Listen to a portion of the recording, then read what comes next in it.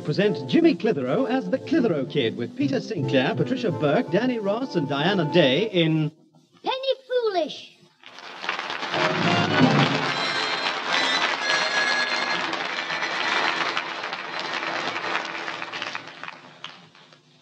So the postman said to me, I don't know what your sister sees in that daft Alfie Hall. I said, I'll tell you what she sees in him. He's handsome and strong, and he loves dumb animals, especially our Susan. Yes, well, can I go in the house now? It's drafty in this coal shed. I said, he's good and kind. He'd do anything for anybody, Alfie would. Hold this shovel full of coal, would you, Alfie? Yeah? All right. Yeah, now can we go in? So the postman said, look, Jimmy, I'll lend you a shilling. I said, no, that's dear, kind Alfie's job. He'd never forgive me if I borrowed off somebody else. Now, look, you've had your weekly shilling off me last Saturday, another 1 and sixpence on Monday night. You're getting no more. Ah, here you are. So you can find another mug. Try your grandad. I beg your pardon, Alfie. I'm sorry, Mr. Sinclair.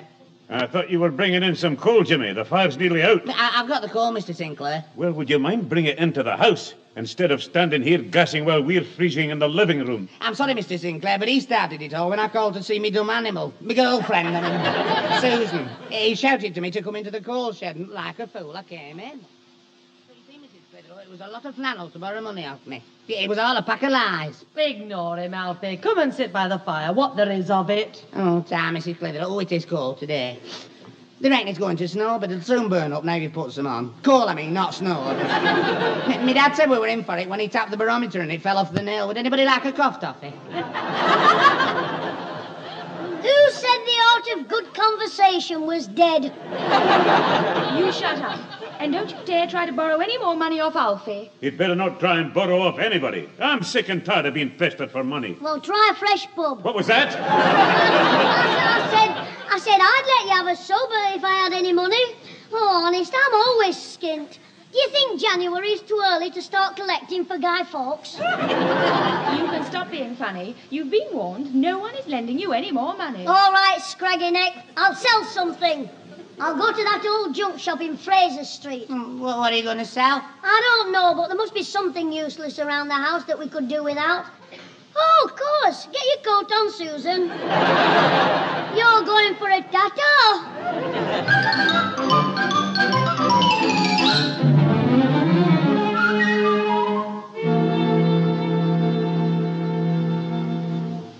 Here we are.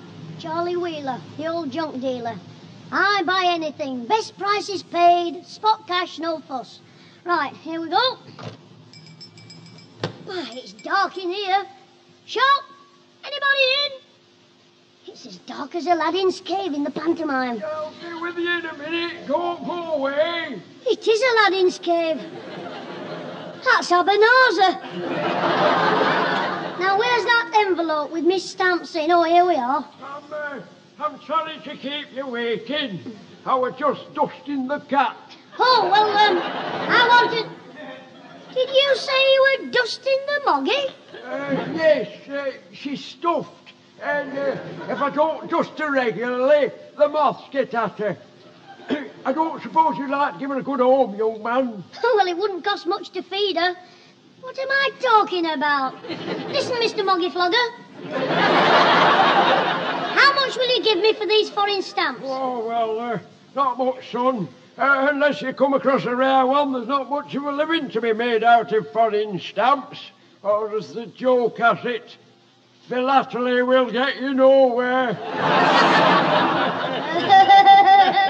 Oh, yes, very funny. I like that. Do you really? No, but I need the money. Go on, there's 50 stamps there. Make me an offer. Well, I can't see them very well in this light. Good. I mean, they're very good. All genuine ones. Penny blacks and Rhode Island reds. They're hens, aren't they? Don't be daft. Who ever heard of a hen called a penny black? Oh, perhaps you're right. Now, I'll just turn the light on now and let me see. How much do you expect to get for this lot? £1. £1? Well, £5 then. Hang on, I've seen these stamps before. Now, £0.5 and you're getting a bargain. Wait a minute. I think I remember now. You, Bob, and I'll clean your windows for nothing. I've got it. Aye, me grandson Clive. He got these for nothing with a boys' magazine. A shilling, that's all I'm asking. Yeah, they're worthless, these things. I'll tell you what, son. You go away, fold each stamp up, tear it into halves, and then quarters, and then eighths. Bring them back, and I'll buy them off you for tuppence for confetti. Oh, heck. Well, I've got something in my pocket you might like to buy. Oh, aye, what other rare treasures have you to delight my eyes? Oh, where is it? Oh, yes, it's mixed up with all my money. Oh, threat and certainty of it. Here it is. A genuine antique, full of history and romance. It's been all over the world, only one previous owner. What is it? Me granddad's good conduct medal. He won it in the First War. Clear off. Just take these pennies of yours. Hello, what have we here? That's a penny. I know. I'll give you 5 bob for it. 5 bob for a penny? Ah, well, it's a 1950 penny. They didn't make many that year. That's why it's worth 5 shillings. Get away. Aye. And a 1951 is worth 25 bob. Oh, let me see. Oh, what a pity I haven't got one. Fancy that. I must look out for a 1951 penny. You want to look out for a 1933 penny. Why, how much is that worth? £1,000 pounds. £1,000? For a penny? That's nearly as good as the football pools. Oh, they say that's the value because only 6 were supposed to be made, and they've all been found. But who knows? £1,000 just for finding a penny with 1933 stamped on it. Oh, and from what I've seen of you, if there's one floating about in this town, you'll find it. No, I'm going to try. It's a terrible thought, though. Some dear old lady could have one and not know what it's worth. And she'd spend a penny worth £1,000 just to get weighed.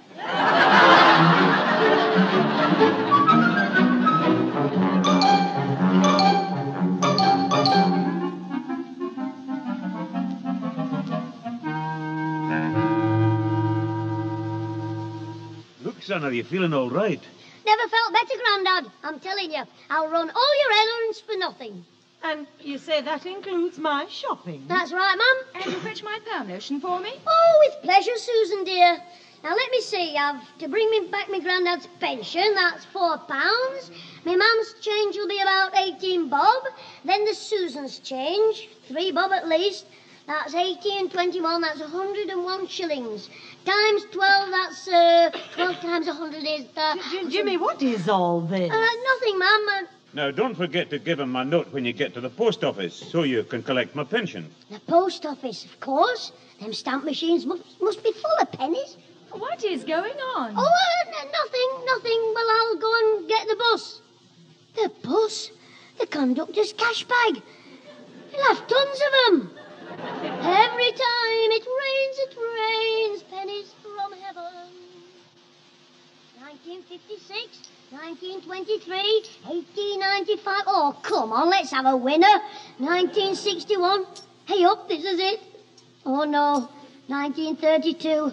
Just 1 year out. Hey, if I scratch the 2 with a pin out. Of all the rotten luck, not one, not even a rotten 5 bob one. Oh, there you are. Is this my perming lotion here? Open it and look for yourself, scraggy neck. All right, keep calm. I'll have my change before I forget. Here it is, 3 bob, coming over. Oh, what's all this? These are all pennies. Brilliant! That 12 years you spent at school wasn't wasted. Look, Mother and Grandad have just popped next door to see Mrs. Butterworth, and when they get back, I'll tell them. Oh, you're back, Jimmy. Yes, Mum, your flour's in the kitchen. Here's your change. What on earth is all that? 18 piles of pennies, a shilling a pile. Oh, Jim's back then. Yeah. Did you get my pension, son? Yes, here it is, Grandad. What's in that bag? Your pension, £4. Or if you're good at sums, 960 pennies. What? Now, before you all say anything, I can explain. I'm trying to find valuable pennies to make me fortune. Our fortunes. So I asked for me change in pennies, 'cause there might be a 1933 amongst them, or perhaps just a 1951. I'm not greedy. All right, Jimmy. Do you know, Get rid of them. I've looked at so many pennies, Britannia's driving me crazy. What, Mum? Pennies to the bank and change them. 5 £1 notes and a shilling piece. Go on.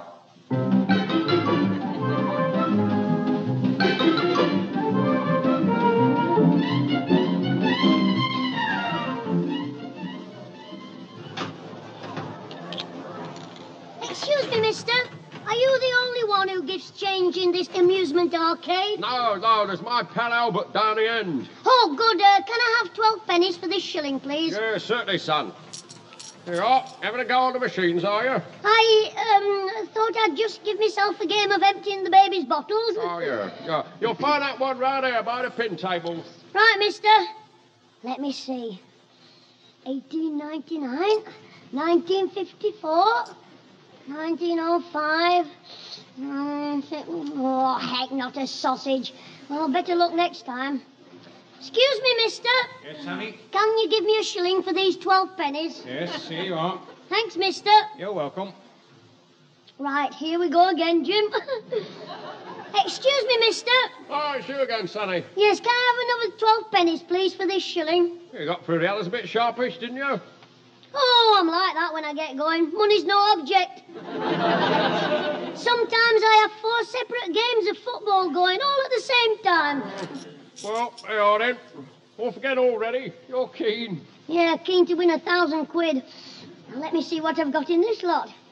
1922, 1912. Yeah, well, you're certainly on a winning streak today, my lad. This is the 10th lot of coppers I've changed into a shilling for you. Here, where are you getting them all from? I can tell you that. He's getting them from me. Eh? Oh, heck, another 10 minutes and I'd have emptied his bag. I'll be watching this, lad, Albert. As fast as I've changed this shilling into copper, you've changed them back into shillings. Yeah, what's the idea, son? Well, You wouldn't be checking the date to see if they're valuable, would you? me? What an idea. Because you'd be wasting your time. It's the first thing me and Albert do every morning.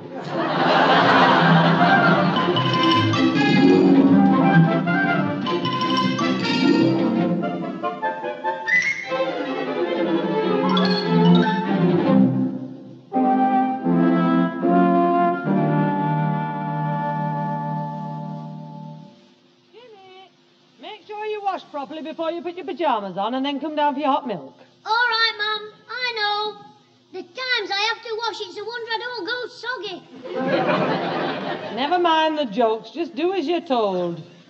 Why do boys hate water, I wonder? 1924, 35, 43, 1964. Oh, Father, don't tell me you've caught the collecting bug. Well, I was just looking at the pennies I had in my pocket. I'm getting as bad as my grandson. Oh, no, nobody's as bad as him. I think he's been through every penny in the town by now. Did Susan tell you what they said at the bank? Jimmy changing pennies into pounds and back to pennies. Hello, Susan. We were just talking about Jimmy's carry-on at the bank. What the cashier told you. Well, that's nothing to what Alfie told me. Oh? Is Alfie in the hall? No, he's gone home to have an early night. He needs it after being out with that delinquent brother of mine. What's he been up to now? Oh, this penny business.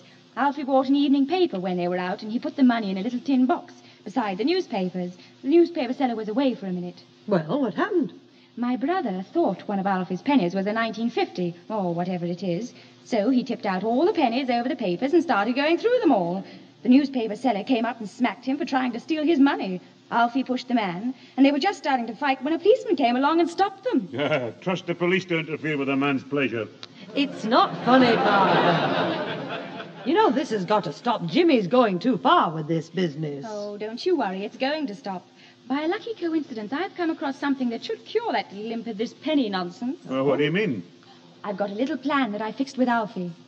You see, Alfie found a penny in his change tonight, and... Alfie found a penny? What date? 50 or 51? Oh, I'm not sure, but I'm almost certain it was one of the dates you were looking for. Oh, does he know what it's worth? Well, he said it's worth nothing. I told him he was wrong, but he insisted it was worthless. Where is he? He's gone home. He should be there by now. I've been talking to Mary Carter for a quarter of an hour since he left me. Well, I'll just pop round and see him before he goes to bed. You'll do nothing of the kind. You're ready for your own bed. It won't take me a minute to change and I'll nip round on my bike. You're not going out at this time of night. Anyway, it's snowing outside. Well, you don't expect it to snow inside, do you? All right, I'll phone him. You know Arthur's number, don't you? Of course I do. I dial N for nut. Is the snow coming down now, Sue? Well, it could hardly be snowing up, could it? Why not? It snows up in Scotland.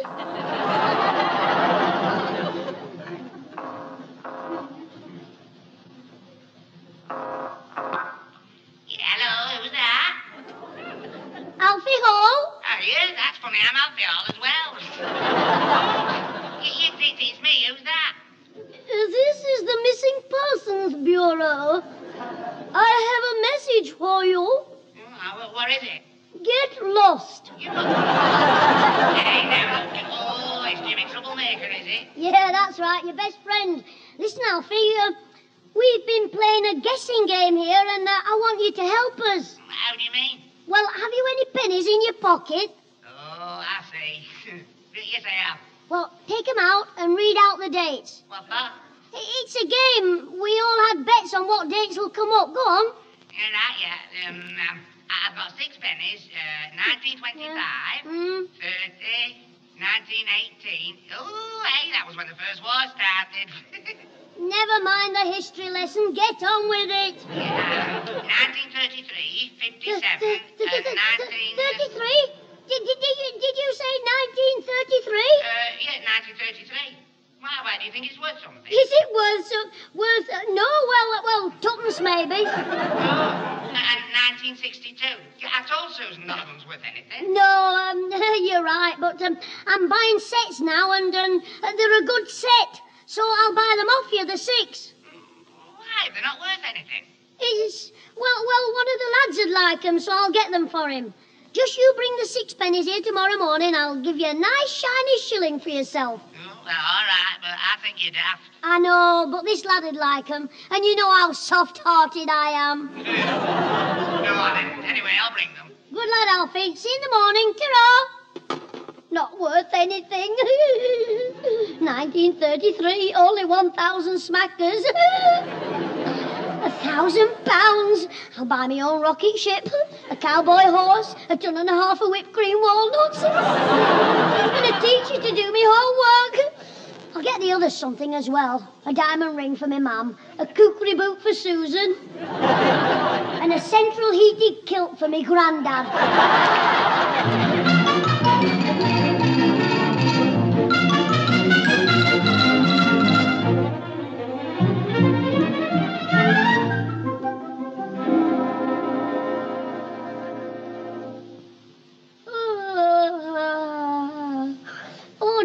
I don't sleep tonight. Oh, I should have got that penny off Alfie. Pyjamas, you know. Anything could happen to it before tomorrow morning. He's liable to put it out for the milkman. Oh, I hope their gas meter doesn't take pennies.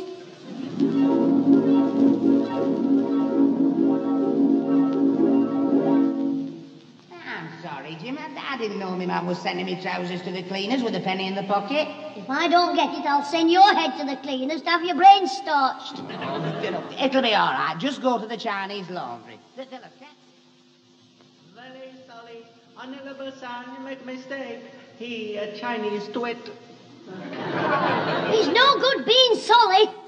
Where's Alfie's trousers? Mr. Lebeloff Spring give trousers to Colonel Bogey. Well, where can I find him? He go on expedition to North Pole. What? Well, I'll have to go after him. When you come back, could you bring me a nice lolly? Why don't you go and see a doctor? Why? Tell him you're out of your little Chinese mind.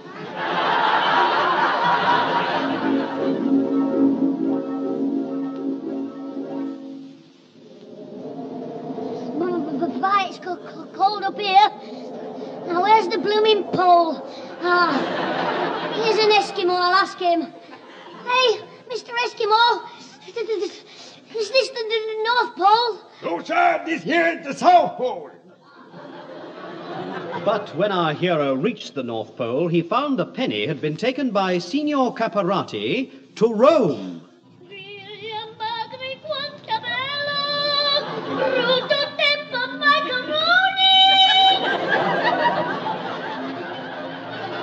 Excuse me, are you Signor Caparati? Ah, that's all right. Well, can I have the penny you got at the North Pole, please? Oh, not on your anelli. It's a my good luck piece, huh?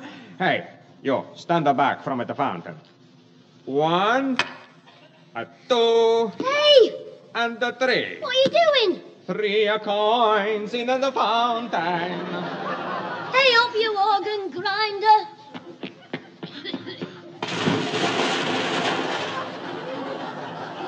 Again, our hero was too late. The penny had gone to Australia.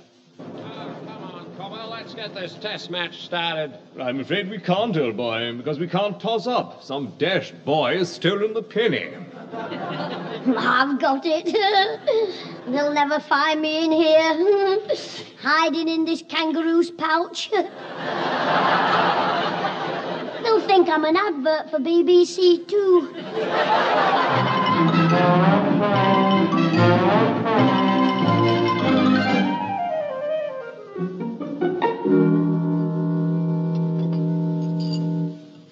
Jimmy, will you sit down and finish your breakfast? I have finished. I'll eat this toast on my way around to Alfred. Stop talking with your mouth full and sit down and eat your meal. Well, I only want toast. But there's bacon and egg. I've cooked it. That's why I only want toast.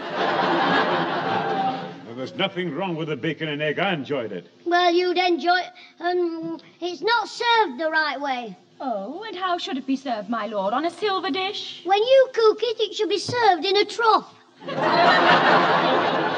One more word from you, my lad, and you'll feel the weight of my hand. Don't bother, Grandad. My turn will come. Maybe sooner than he thinks. Jimmy, just get it into your head that you are not going round to Alfie's, disturbing his mother and father.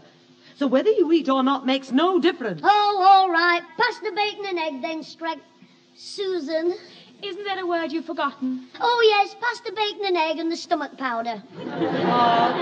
It's all right, Mother. He can't upset me today. That's him. He's here with me fortune. Good luck, I mean. I'll let him in. You haven't finished your... Oh, what's the use? 1,000 lovely pounds. Oh, steady, Jim. We don't want him to get suspicious till I've bought it. Play it cool, boy. Yeah, hello, Jim. Ah, the snow's thick outside. My toes are numb. Have you got 'em, the 6 of 'em? There's 10, 5 on each foot. Go on. the pennies, you mean? You're anxious, aren't you? Anxious? Pennies? I don't know what you mean. Come in. Oh, I mean the pennies you asked me to bring. Oh, those pennies. I'd forgotten all about 'em. Oh, yeah, well, if you'll move, I'll go into the room and say hello. Here's your shilling, hand 'em over. All right. Thank you. Yeah, there you are. 1, 2, 3, 4, 5. 1925, 1830, 57, 60... Where's the other one? Where is it?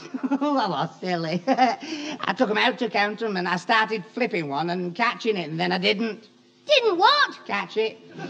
It flew off and landed in the snow. You dozy Lukey, you great steaming... That was the 1933 one. Oh, yes, that's right. Hey, fancy you remembering. I only said it once. Where?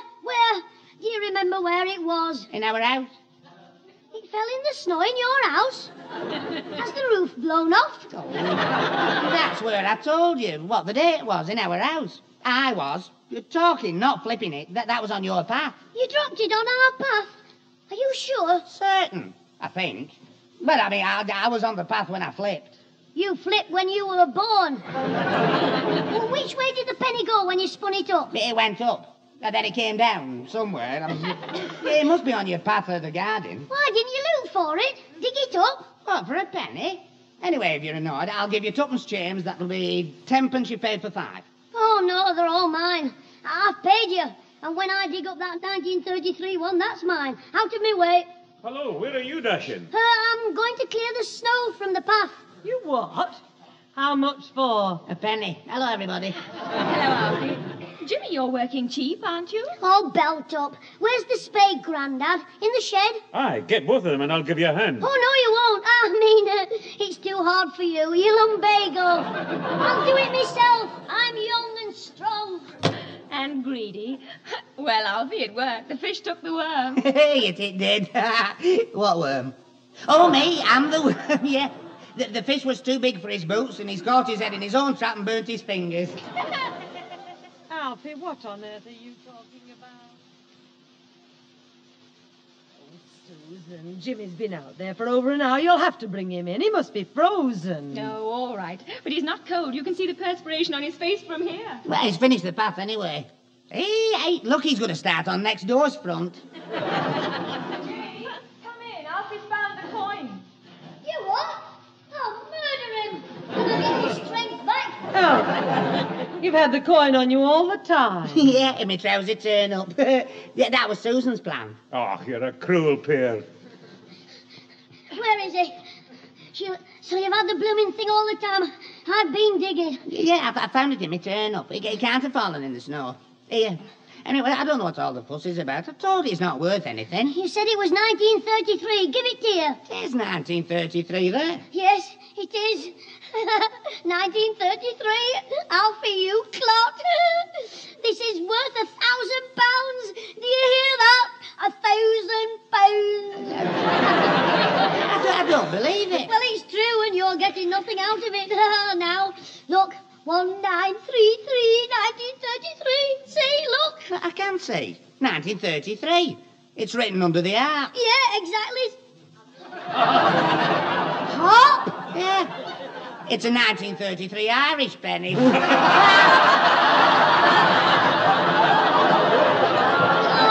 no. It's worth nothing. That's what I told you. Ever been had, brother? I've been framed, twisted. I've cleared all that snow for nothing.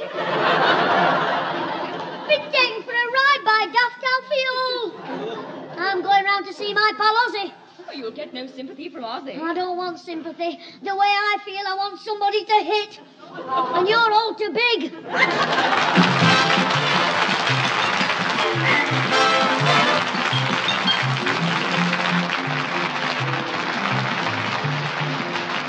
Those involved with the Clitheroe Kid this week were Peter Sinclair as grandfather, Patricia Burke as mother, Danny Ross as Alfie Hall, and Diana Day as Susan, with Brian Truman and John Graham as all the other voices. The recorded programme was written by James Casey and Frank Roscoe, produced by James Casey, and starred Jimmy Clitheroe as the Kid himself.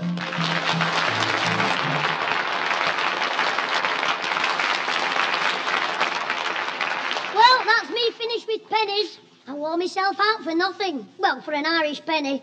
Still, I got my own back on Alfie. I wrapped it in silver paper, rubbed it on my leg for half an hour, and the next day he changed it for me for £1 and 2 sixpences.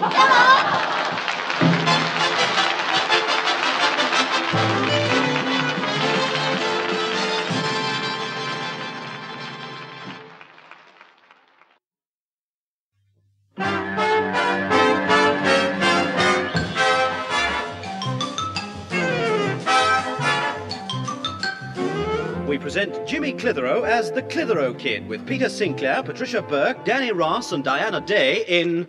Watch the birdie.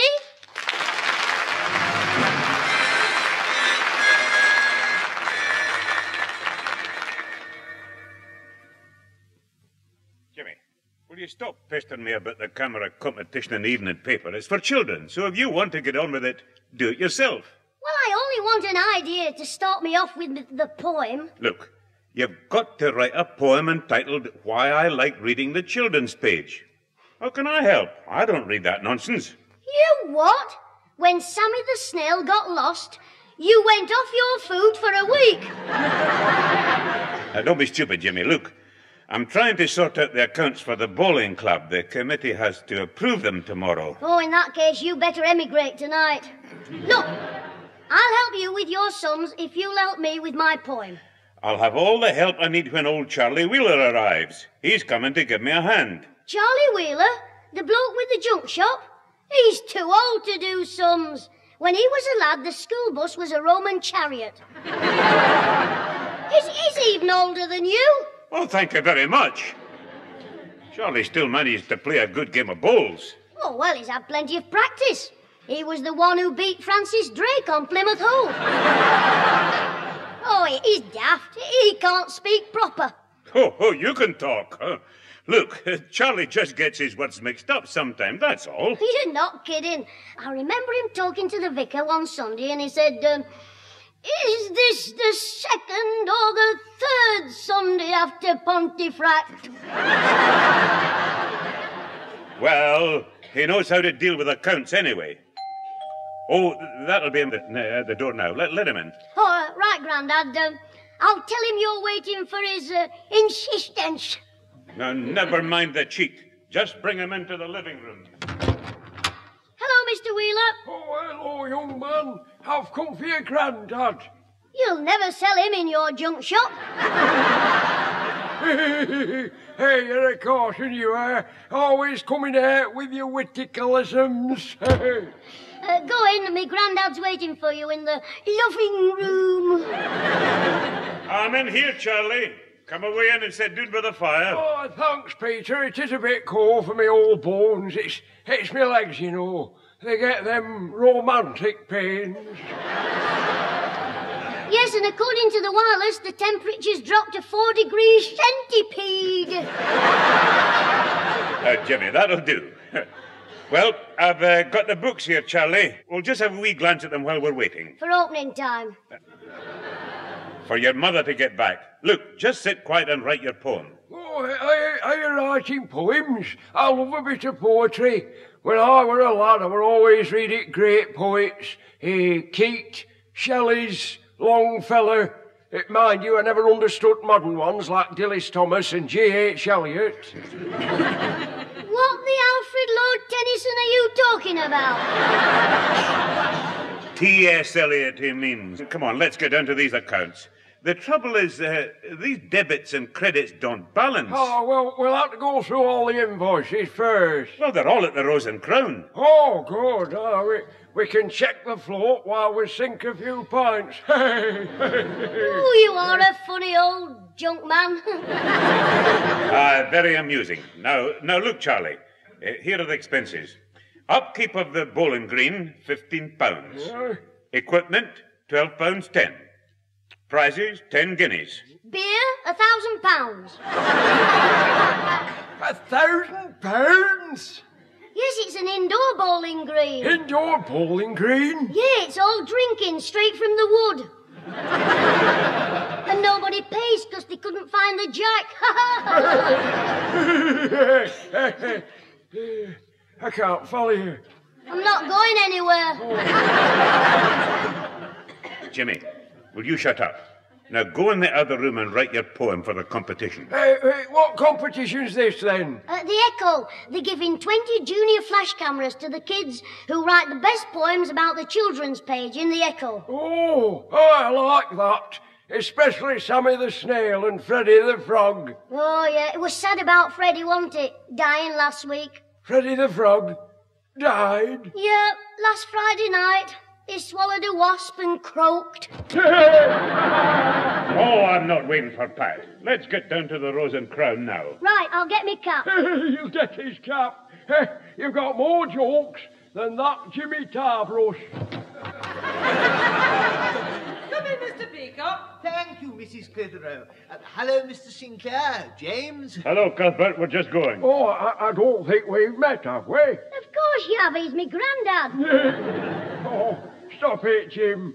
My name's Wheeler, Mr. Peacock. Have you?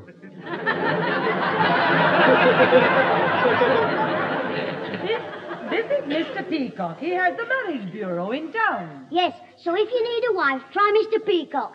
And I hope you'll both be very happy. Hey, it took me 20 years to get rid of one I had. I had to throw in a canteen of cutlery before sailor would take her. Come on, Charlie, let's away. I'll see you later, Pat. Cheerio, Cuthbert. Goodbye, Mr. Sinclair, and you, Mr. Wheeler. Cheerio, then. Oh, yes, goodbye. I'll look forward to seeing you again, Jim. You can tell me some more about that indoor bowling green. What does he mean, an indoor bowling green? Don't ask me. It's just a pigment of his imagination. In other words, he's up the totem. James, you do come out with them. Oh, now, don't encourage him, Mr. Peacock. Which reminds me, Jimmy, see that you behave yourself tonight. Mrs. Billington's coming. Oh, what's Beaky Bird migrating here for? It's a meeting about the Women's Guild, and not so much of the Beaky. Oh, you ought to hear Ozzy. He calls a can opener conk. Now, James, you shouldn't make fun of Mrs. Billington's conk. No.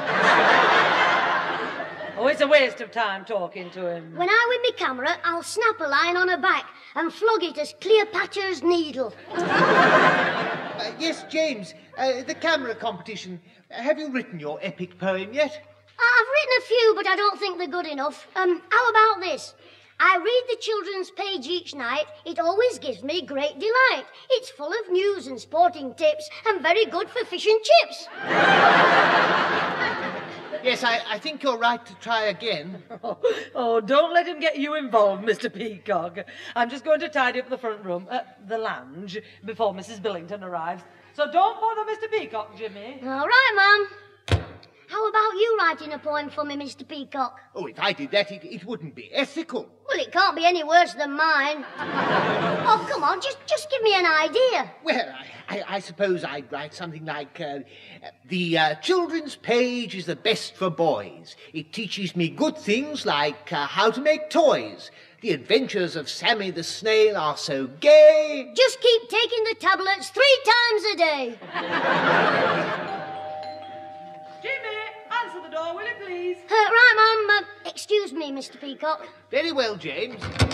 If you've come for the rent, it's spent. It's I, Mrs. Billington. Oh, heck, it's Beaky. Pardon? The door, it's a bit squeaky. Come in. Oh, thank you, boy. Has Mr. Peacock arrived yet? Flew in 10 minutes ago. He's writing an ode to Sammy the Snail for a competition in the Echo. Oh, but that's not ethical. Well, it might be. He hasn't finished it yet. I mean, the competition is for children, and it must be all their own work. I know that because I'm one of the judges. You are? Oh, yes. I am a citizen of some prominence. Yeah, I can see that. Pardon? I know that, I mean. You're the president of the Women's Guild. Oh, yes. And I'm also a contributor to the children's page of the Echo each week. I write the adventures of Sammy the Snail. Get away? That's the most exciting thing in the paper. Exciting? Well, it's not meant to be exciting. Well, it is. James Bond's got nothing on Sammy. The way he attacked that savage lettuce. Yes, well, I think we'll forget that. Oh, Mrs. Billington, come in the lounge, would you? Right you are, Mrs. Clitheroe. Just sit down by the fire. I'll get the tea things ready. Oh, nothing special for me. Just a worm on toast. Come in the living room, Jimmy. Oh, Mr. Peacock, would you take the tray of trifle and cakes into the lounge, please? Oh, certainly, Mrs. Clitheroe. I'll go and make the tea. Excuse me, James, while I get the tray. Oh, it's all right, Mr. Peacock. I'll take it in. Oh, no, you'd better not. Oh, look, I want to get in her good books. Beaky's one of the judges in the camera competition. Oh, well, very well, but do be careful. Hey, Beaky's Sammy the Snail's mother, you know. That boy. What will he say next? Oh, have you taken the tray in already?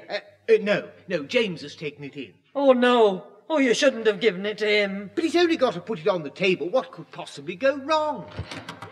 Oh, you clumsy boy, you. Go and get your mother this instant. Before you start shouting, Mum, it was an accident. What have you done? I was handing her the trifle so she could help herself when I tripped over the carpet and upset it. Honestly, all that fuss, just because I asked her to lend me her spoon to scrape it up. What, off the floor? No, off Beaky's back. Oh, dear. I'd better go to her. I'll deal with you later. Well, that does it. I don't fancy your chances in the competition now. Oh, I don't know. It could have been worse. Beaky could have heard me reciting the poem I wrote about her. What poem? Beaky was in the garden pegging out the clothes when down came a blackbird and pecked off her nose. He took it to his wife at home and held it by the point and said, "I've been out shopping, dear. Here's the Sunday joint."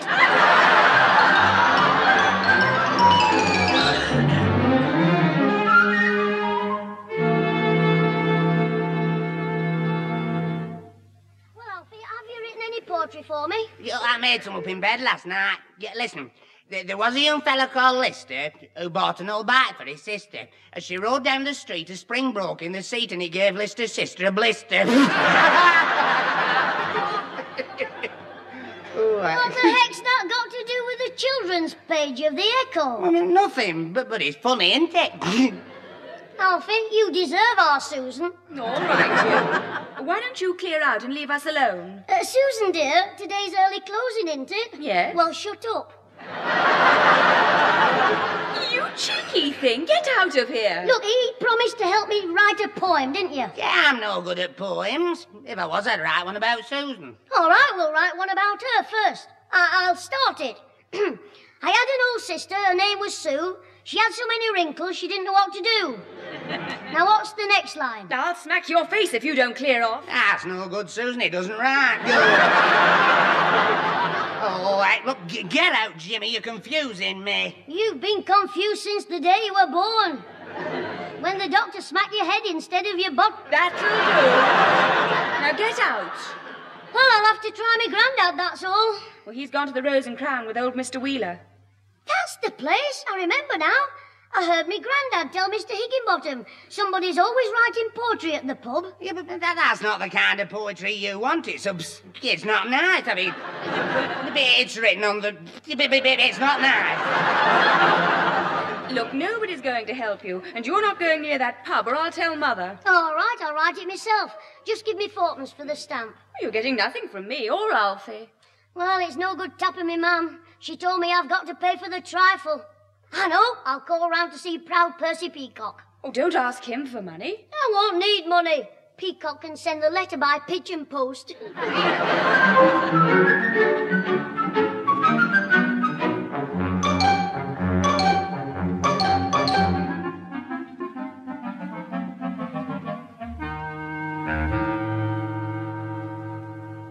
Well, I think I'll just have a look at the paper for a minute, Pat, before I go upstairs and change. All right, Father. I'm going to tidy up the front room before Mrs. Billington and Mr. Peacock arrive. Don't tell me those two old hens are coming again. Now, Father, that'll do. You're as bad as our Jimmy. Incidentally, where is Jimmy? He's in the front room, I think. Oh, then that'll need tidying. They'll be here in 10 minutes. In that case, I'll be away to the Rose and Crown in 5. Don't move, ma'am. What a smashing photo I could get of you standing in the doorway there, with the light shining on your dustpan. What's going on? What's the idea of moving the settee round like this? I'm just seeing how I'll have my studio when I start taking pictures. Great moments recorded for the future. Susan being deported. The Queen knighting Alfie. Oh. Grandad crowning the rent man. Look, you've only just entered the competition. You haven't won it. I'm bound to win one camera out of 20, and then I'll make a fortune photographing babies. Oh, I'll need a white fluffy rug. Oh, you'll be taking them with nothing on, will you? No, I'll wear my cap. All right. Just help me move this settee back. Mrs. Billington and Mr. Peacock are coming. Oh, good. Beaky's one of the judges. She might bring me camera with her. Of course she won't. Well, will you ask her if I've won? I will not. Even if she knows, she won't be able to say anything until the results are published. Well, she might give you a hint. Hey, if she does, you can say a little bird told you. Now, that'll do. I don't want to hear any more rude remarks about Mrs. Billington. That'll be her. I'll let her in, Mum. All right. Bring them in the front room here. I'll just go and finish off in the kitchen. Right, Mum. Leave it to me. I'll butter her up a bit. My, you are looking pretty tonight, Mrs. Billington. Thank you, James. No, I'm not Mrs. Billington. She's coming up the park. Oh, sorry, wrong bird. Come in. Hello, Mrs. Billington. Hello, boy. Is your mother in? Yeah, she says, will you come in the front room? Oh, no, it's the lounge when you're here. Oh, right. After you, Mrs. Billington. Thank you, Cuthbert. Oh, that's a very nice hat you've got on. Oh, do you like it, James? Not you, Mrs. Billington. Thank you, I'm sure. Sit down, Mrs. Billington. Am I allowed to come in as well? Sorry, Mr. Peacock. Find yourself a perch, a chair. Thank you. Mrs. Billington, I'm sorry about the accident with the trifle the other night. I hope you've forgiven me. Yes, I suppose so, boy. Oh, I'm glad, because as our teacher says, it's silly to fall out over trifles. I say, that's rather neat. Well, boy, having amused Mr. Peacock, perhaps you'll run along now and play with your friends. No, I'd sooner watch you and Mr. Peacock. Listen to you chirping or talking. James, what we have to say is not for your ears. Why, is it naughty? Yes. No. It's just private. Oh, yeah. I suppose Mrs. Billington wants to tell you who won the cameras in the competition that I entered for. Nothing of the kind. Oh, dear. Oh, my goodness. James, would you step outside for a moment? What's wrong, Mr. Peacock? You've gone white.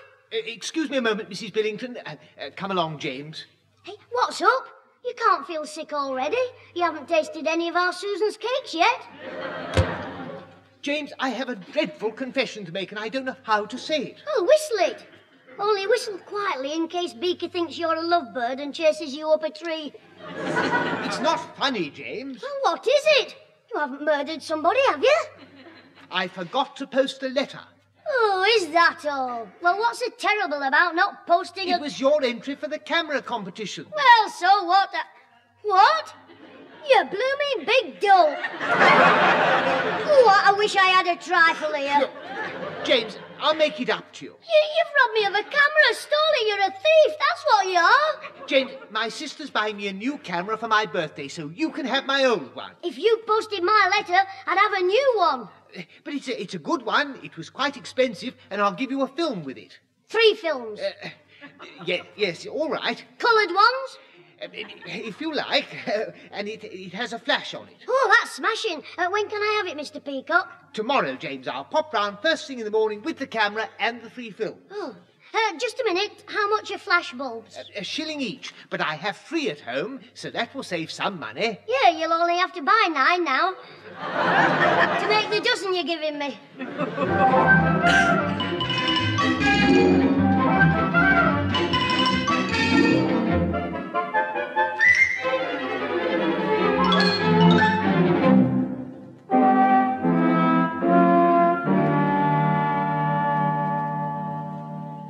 Packet of paper hankies as well, please, Susan. Righto, Mother.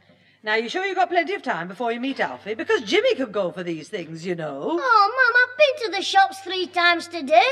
If this keeps up, I'll have to have my feet soled and healed. If I tell you to, you'll have to go 10 times. Oh, all right. You shouldn't have had a son. You should have had a retriever. It's all right, Mother. I have to go and get Grandad's medicine. Well, Jimmy could get that. I can't. They won't serve me in the Rose and Crown. Oh, you be cheeky. Susan's going to the chemist. Oh, good. Well, would you get me a film, please, Susan? No, all right. Oh, good lass, Sue. Ma'am, where's the paper? I haven't seen the cartoon page. Oh, just a minute, clever boy. Where's the money for your film? Oh, yes. Well, I was wondering... No, I won't. Ma'am, do you think you could... Not another penny. If you're going to be taking pictures all the time, you'll have to pay for your own films. Oh, can't we get 'em on tick? So much a week. Like me Grandad got the telly and his teeth. You ought to do what this man did in the paper. Send a photo up. Where?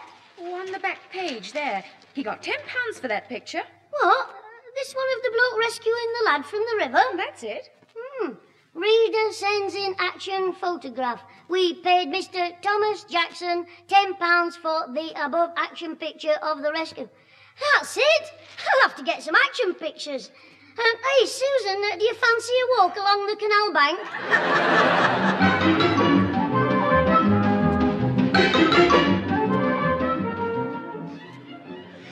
Look, I don't understand. You drag me round with this ladder, say you're Susan, shouting for help. She will be.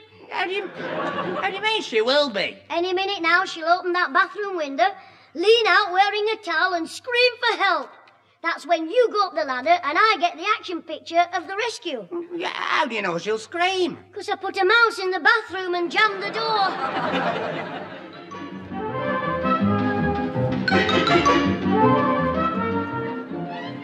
Yeah, I don't care how many mattresses you put on the ground, I'm not going to jump off the garage roof.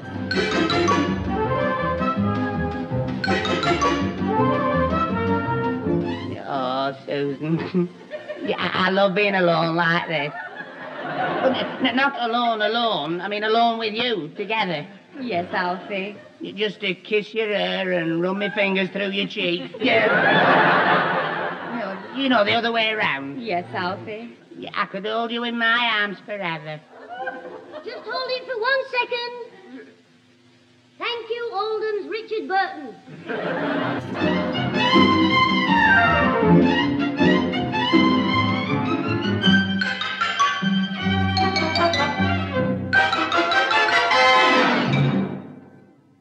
Jimmy, when did you take this one of me? When you were having a nap on Sunday afternoon. Well, it's a nice one, Pat. Oh, yes, quite charming. Yeah, well, it's all right, but you can hardly call that an action picture, Jim. No, it's a still life. Hey, look at this, Grandad. Oh, dear. Oh, this is the beauty of you, Cuthbert. Of me? Aye, hanging out the washing. Jimmy, let me see, Father. Oh. Yeah, you do look rather startled, Mr. Peacock. Yes, I took it just as the clothesline snapped. And Cuthbert's left standing there, holding up a pair of his sister's unmentionables. My sisters? Well, they're not yours, I hope. Well, I'm afraid I don't find it all that amusing. Oh, Cuthbert, where's your sense of humour? Jimmy, it was just a bit of a coincidence, wasn't it? You being there just at the moment that the line broke. Yes, look at this one of Alfie and Susan. He's giving her artificial recreation. James, you mean Alfie's giving Susan artificial respiration. Recreation is when you have fun. Well, do they look miserable? I caught you there, Cuthbert. Oh, don't encourage him, Father. Oh, Pat, can't you take a joke either? Oh, I say. How very droll. Mr. Sinclair, with your great sense of humour, you should find this very amusing. What's that? This next photograph of a model boat. Well, what's funny about that? Mr. Sinclair's playing with it in his bath. Jimmy, how dare you take a photograph like that? Mr. Sinclair, where's your sense of humour? Yes, Grandaddy, it's only a joke. Well, I've got some news for you, dear brother, that isn't a joke. Mr. Higginbottom is coming round to see you. Oh, I can't see him without an appointment. He'll have to go on the waiting list with Sophia Loren and the Beatles. What does Higginbotham want? My brother's blood. Oh, heck. What's he been up to now? He's nearly put Ozzy in hospital with his camera tricks. It wasn't my fault. Anyway, he didn't hurt himself. He fell on his head. Oh, no. Well, little Cecil Beaton here came dashing up to Ozzy and asked him to rescue a cat up a tree. So Ozzy climbed the tree, but when he got halfway up, he found it was an old fur glove that Jimmy had put there. Well, there's nothing terrible about that. When Ozzy was on the bottom branch, it broke, and you took a picture of him falling. He only fell 3 feet. Anyway, accidents will happen. Oh, especially when the branch is half chopped through. That does it. You've had your last penny for films for that camera. Oh, Mum, I've only got 2 snaps left in it. Well, somebody can take 2 pictures of you before and after I've spanked you. Oh, please. Oh, I don't think there's any need for violence. Surely, if he's not allowed any more films for his camera, that's punishment enough. Yeah, that's right. If you keep hitting me, I'll grow up frustipated. Look, you're staying in every night this week. And I've told you, not another penny for films from anybody. Oh, all right. But can I take these last 2 snaps? And then the film can be developed. Very well. But that's the finish. Oh, well, I'll go round and take a couple of pictures at the railway station. The gang of train spotting there. So I'll tell them I can't come out any more this week. Oh, cheer up, James. You might still get a valuable snap if something exciting happens at the station. Oh, yeah. One of the porters might break into a trot.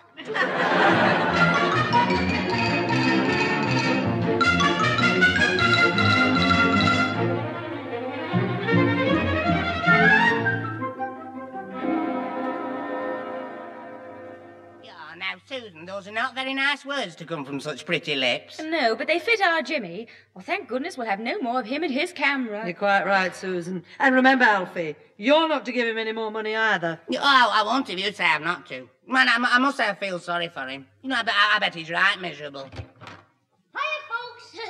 Now, if you'll all get a bit closer together, I'll take a nice group shot. Move to your right a bit, Alfie.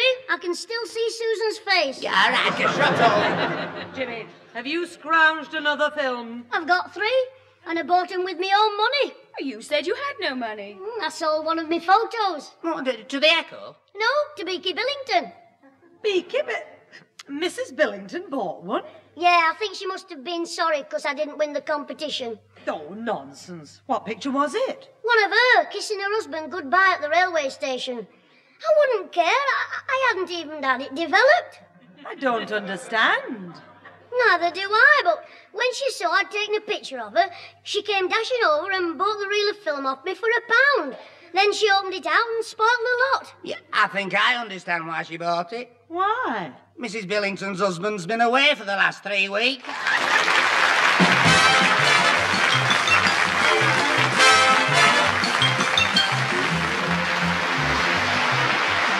Those involved with the Clitheroe kid this week were Peter Sinclair as grandfather, Patricia Burke as mother, Danny Ross as Alfie Hall, and Diana Day as Susan, with Brian Truman, Edwin Apps, and Rosalie Williams. The recorded programme was written by James Casey and Frank Roscoe, produced by James Casey, and starred Jimmy Clitheroe as the kid himself.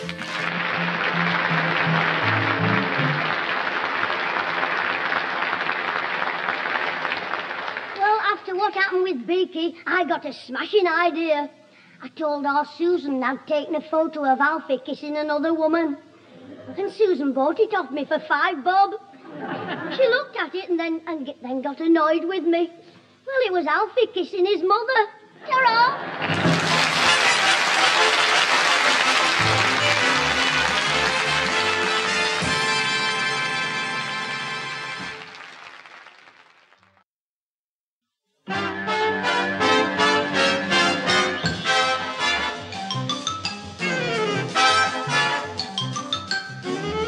We present Jimmy Clitheroe as the Clitheroe Kid with Peter Sinclair, Patricia Burke, Danny Ross and Diana Day in...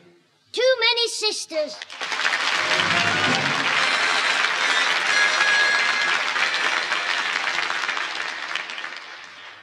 Astronaut Clitheroe to the spaceship. Don't like the look of this planet. I'm coming back in for me tea. Come on, wake up, sleepyhead. Oh, wait a minute. There's something breathing on my space helmet. Come on, Jimmy, wake up. It's a monster with a pony's tail. Keep away from me. Will you wake up? Get off me, you big, hairy monster. Hey? What? Oh, it's you, Susan. Oh, I thought it was funny. A monster with curlers in. All right, come on, get up. Oh, thank goodness you woke me up. That place was horrible. Even the plants were monsters. A stick of celery tried to eat me. Oh, don't talk silly. It did. It kept picking me up and dipping me in some salt. Look, for the last time, get up, will you? Oh, all right. Keep your cold cream on. What time is it? Nearly 8:30. Oh, I'll be late for school. Oh, and then I'll get the cane off another monster. Hey, wait a minute. It's Saturday, isn't it? Yes, now hurry up. Hurry up. Today's me day off. I was going to have a lie-in and you woke me up. Oh, I'll fix you. Where is it? Where's what? My space jet gun that fires darts with suckers on. Here it is, on the table. Now to bag myself an old crow. Oh, don't you dare shoot at me. It's no use hiding behind the wardrobe. I can still see enough of you to make a target. I'm warning you, put that thing down. Ready? Aim. What's going on? Fire! Oh, sorry, Grandad. I was aiming for Scraggy Neck. Now, don't be funny. Give me the gun. But, Grandad, I was only... Don't argue. Give it here. Oh, all right. Here you are. All the stupid things. Shooting a gun off in the bedroom. She's right, Grandad. Give it to me before you cause any damage. You can cut that out, my lad. Shooting at Susan like that. You'd have more sense. I'm sorry, ma'am, but she woke me up when I wanted to lie in. Today's Saturday. Schoolboys rest. Susan woke you up because I told her to. We've got a lot to do today, haven't we, Father? Aye, there's all the shopping and the errands. And this afternoon we're going to the hospital again to see Auntie Frida. Oh, good. What time do we catch the bus? We catch it at 1 o'clock. You don't. Eh? But I went last week. Aye, and that's why you're not going this week. Why not? There was enough trouble there with you last Saturday, walking up and down the ward asking all the patients what was wrong with them. What about all the trouble when the ward sister came in with that tray of injections? I thought there were special drinks for the patients. All I did was shout, "Bottoms up!"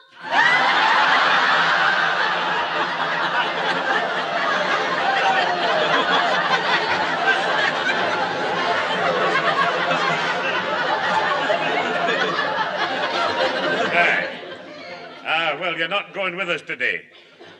You can stay in and mind the house. Why, is Soppy Susan going with you to the hospital? Yes, she is. Right, tell her if she annoys me once more, she'll be in the next bed to Auntie Frida. Luke, I'm warning you, we want no trouble with you today. You'll behave yourself. Oh, heck, I think I'll stop in bed all day. Grandad, wake me up for jukebox jury, will you? Look, now, your mother's warned you. Now, just keep out of mischief. Oh, all right. Oh, what a life. Think I'll try and get back to me dream. I was much happier with all them monsters. Oh, come downstairs, Father. We've got a lot to do if we're going to that hospital this afternoon. So I'll go to the grocer's and the butcher's, Father, and you go to the greengrocer's and call at the shoe shop. Right you are, Pat. Is there anything I can do, Mother? Yeah, go and take a run in. Jimmy. I shan't tell you again. You can wash up if you like, Susan. Yes, Mum, and I'll wipe. Oh, no, you won't. There was enough trouble last time you wiped. I was just showing Susan one of Tommy Cooper's tricks. Yes, but he gets paid for breaking his plates. Oh, before I go, Susan, the dry cleaner's van might call. You know what I want done, don't you? Yeah, we know. If to clean and press your kilt and give your sporran a blue rinse. Funny boy. You better empty the pockets of your blazer. That can go for cleaning as well. Oh, come on, Pat. Let's be off. Right. We'll go out the back way. See you later, Susan. Right, Mother. And I'll give the man your suit, Grandad. Well, I'd better empty me pockets for the dry cleaners. I wonder how much they'd charge to do me neck. Hello, what's this? Oh, of course, Ozzy's water squirter. And it's loaded as well. I think I'll go and show it to my dear sister in the kitchen. Then she can wipe herself at the same time as the pots. Susan, dear. Oh, get out. Well, that's nice when I've come to give you a present. Look, I'm in no mood for a present. Yeah, for the sweetest sister a lad ever had. And I'm sorry for shooting at you this morning. No, it doesn't matter, seeing that you missed me. Don't worry, I won't miss this time. Pardon? It's time we made it up and became proper friends. So I'm giving you a present. Oh, I can't see any present. Well, what is it? It's something you'll never get from Daft Alfie. What's that? A ring. Look, here it is on my finger. And believe me, it's all yours. Oh, that cheap-looking thing. It's only a bit of tin. Ah, but look closer at the design on it. Go on. Oh, look, if this sounds some sort of joke... Got ya! Oh, I'm all wet. Well, nobody's perfect. Isn't it clever? A squirter that looks like a ring. Get off me. Give me that thing. I'll give over, you'll burst me balls. Hand it over. Hey, give it me back, it's mine. I borrowed it off Ozzy. Well, I'll return it for you when I see him. Well, you can't do that. He doesn't know he's lent it to me. Look, this squirt is going in my purse here, and it's staying there till I return it to Ozzy myself. But I'm going out to play with him in a minute. Suppose he mentions it. What shall I say? Well, just tell him I'll be returning it to him. All right, I will. I'll tell him if he wants his little squirter to look out for a great big drip.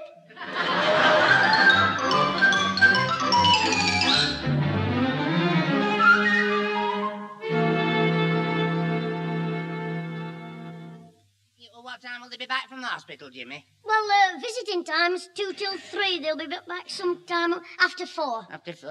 Is that a gun you've got there? Let me see. Barrel, trigger, backside, foresight. No, it's a pork sausage, you daft. All right. Yeah, but what does it shoot? Bend down and I'll show you. Look, it shoots a dart with a sucker on the end. Do you like apples, Alfie? Oh, yeah, I love them. Well, stick this one on your head and I'll shoot it off. Yeah, I won't. I'm not stupid, you know. Oh, it's only a rumour then. Yes. You'll get my boot round your butt end in a minute. Yeah, I'll answer the phone. It might be for me. I told the garage to ring me here about me bike. Right-o, Alfie. Hello, is that you, Bert? My name's Drinkwell. Oh, I didn't know it was your tea break. Pardon? I'm Drinkwell. Oh, I don't think I know you, Mr. Inkwell. Is it me valve or has me gasket gone? I'm sorry, I don't understand. Am I speaking to someone called Clitheroe? Yeah. I mean, no.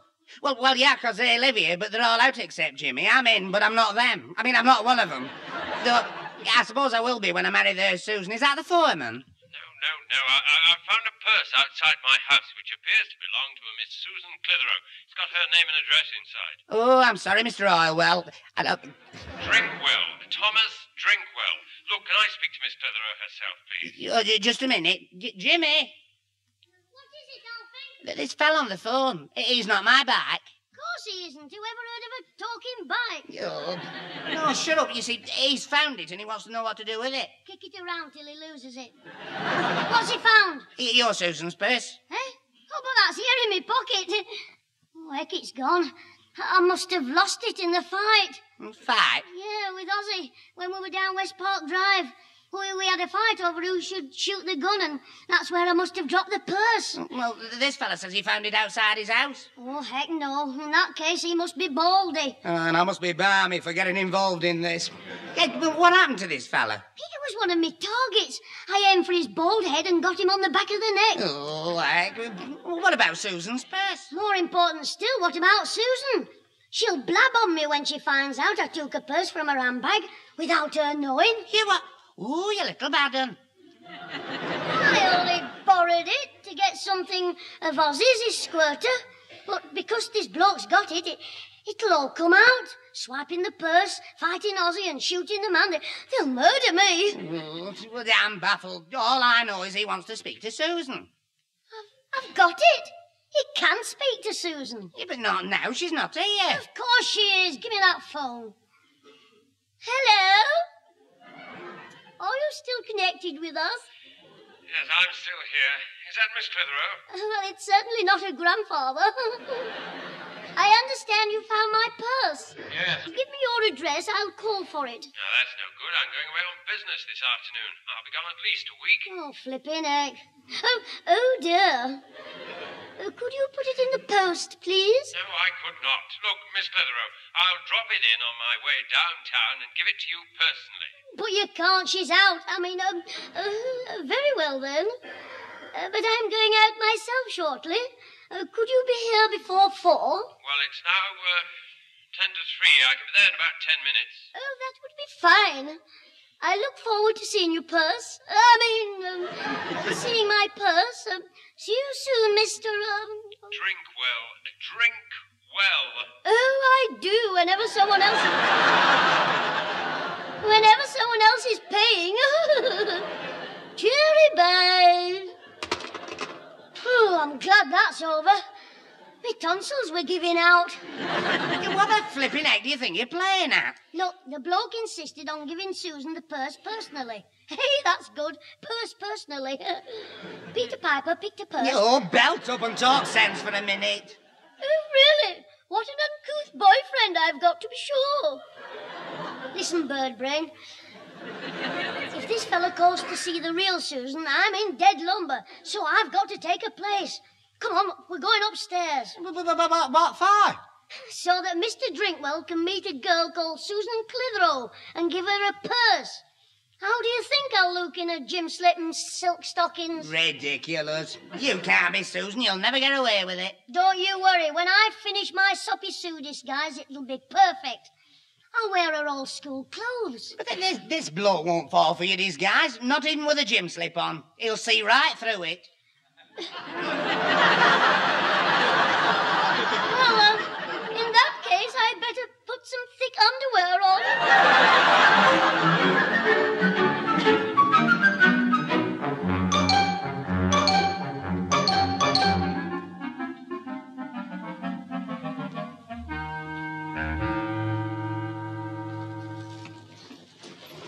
Bye, Alfie. There's a right load of junk in this box room. If we sold this lot out, it might be worth a few bob. Hey, look, is there any of Susan's old junk up here? Yeah, there's Alfie all. Now, don't start, or I won't help you. This is hers here. Hey, look at them letters tied with blue ribbon. The love letters, Alfie, from another fella. I'll let you read them for a bob.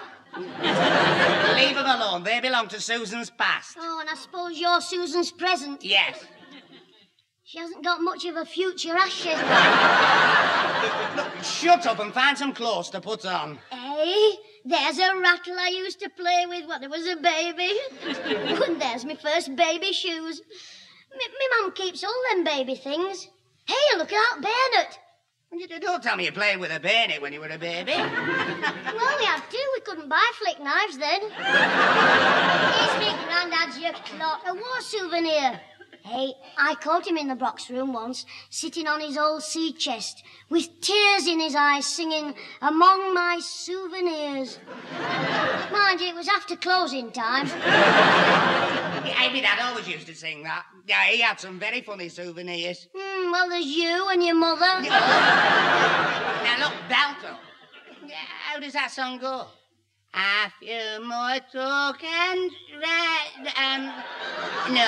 No, wait a minute. It starts with nothing. With nothing? Yeah. There's nothing left for me. Oh, yeah. Hey, I say, you be your dad and I'll be me granddad. Off you go. 1, 2. There's nothing left for me of days I used to be.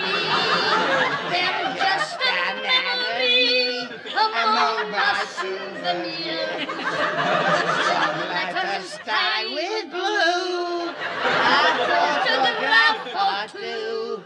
I find I wrote from you among my souvenirs. A few more tokens within my treasure chest. Susan's old string vase and Grandad's combination. I count them, them's not the words. Well, I thought I'd jazz it up a bit. Give me a hand with this box of Susan's. I'll get changed downstairs. It's a bit cold up here.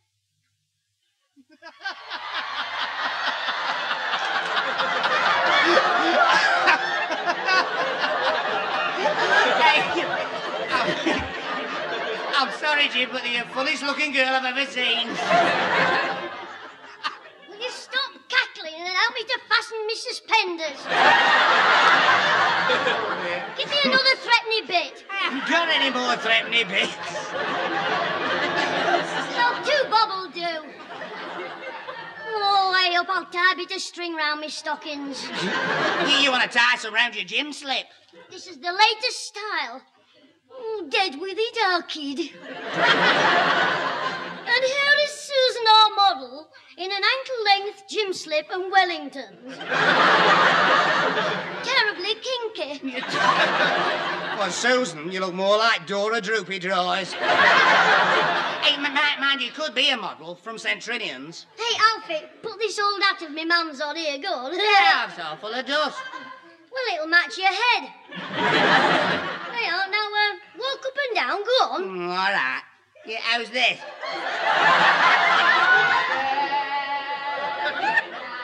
Melody. We know what your melody is. Mrs. All you've got an ugly daughter. You know, I think we both get in pantomime as ugly sisters. Anyway, we better get cracking. This fella might be here any minute. Well, I'm nearly ready. I'll just tie this gym slip up a bit. There you are. That's right. It's still miles too big for you. Well, you know what mothers say. Get a size larger and she'll grow into it. You won't notice anything. Mind, I'll have to fix me hair. What are you going to do? Put a floor mop on your head and call yourself Topsy? Yeah, I've got it all worked out. I've got one of my mum's head scarves to wear. See? And I'll say I've got me curlers in. Like all the women do when they go to the laundrette. Well, now that's a good idea. Let's see it on. All right, mind, I'm not sure how you took the ends in. See, goes round like this and that goes in there. Hey, how's that? Well, it's not bad. Mind, you look more like an Indian in a turban than a woman in curlers. Please, I am conducting this bus, and I am telling you 2 times once more. I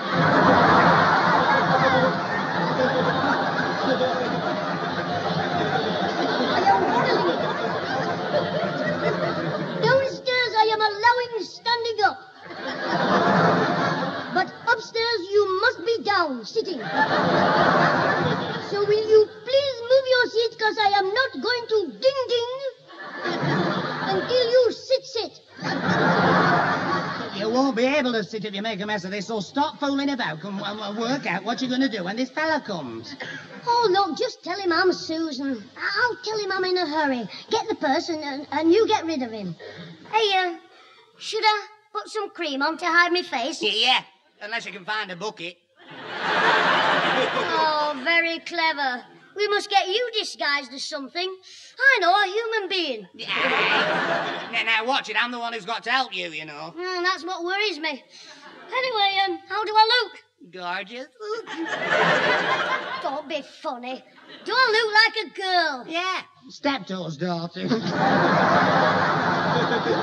Oh, no, you're all right, Jim. Honest? You think I look all right? Definitely. Give us a kiss. This isn't funny. I've got to fool this bloke or they'll all be clouting me. Him, Susan, me grandad, I'll be going up and down like a yo-yo. I'm sorry. I hope this fella is up, though. We've got to get rid of him before your family arrive. Oh, they won't be back for at least 2 hours. After visiting time's over, they'll be queuing up for an hour to get on the bus.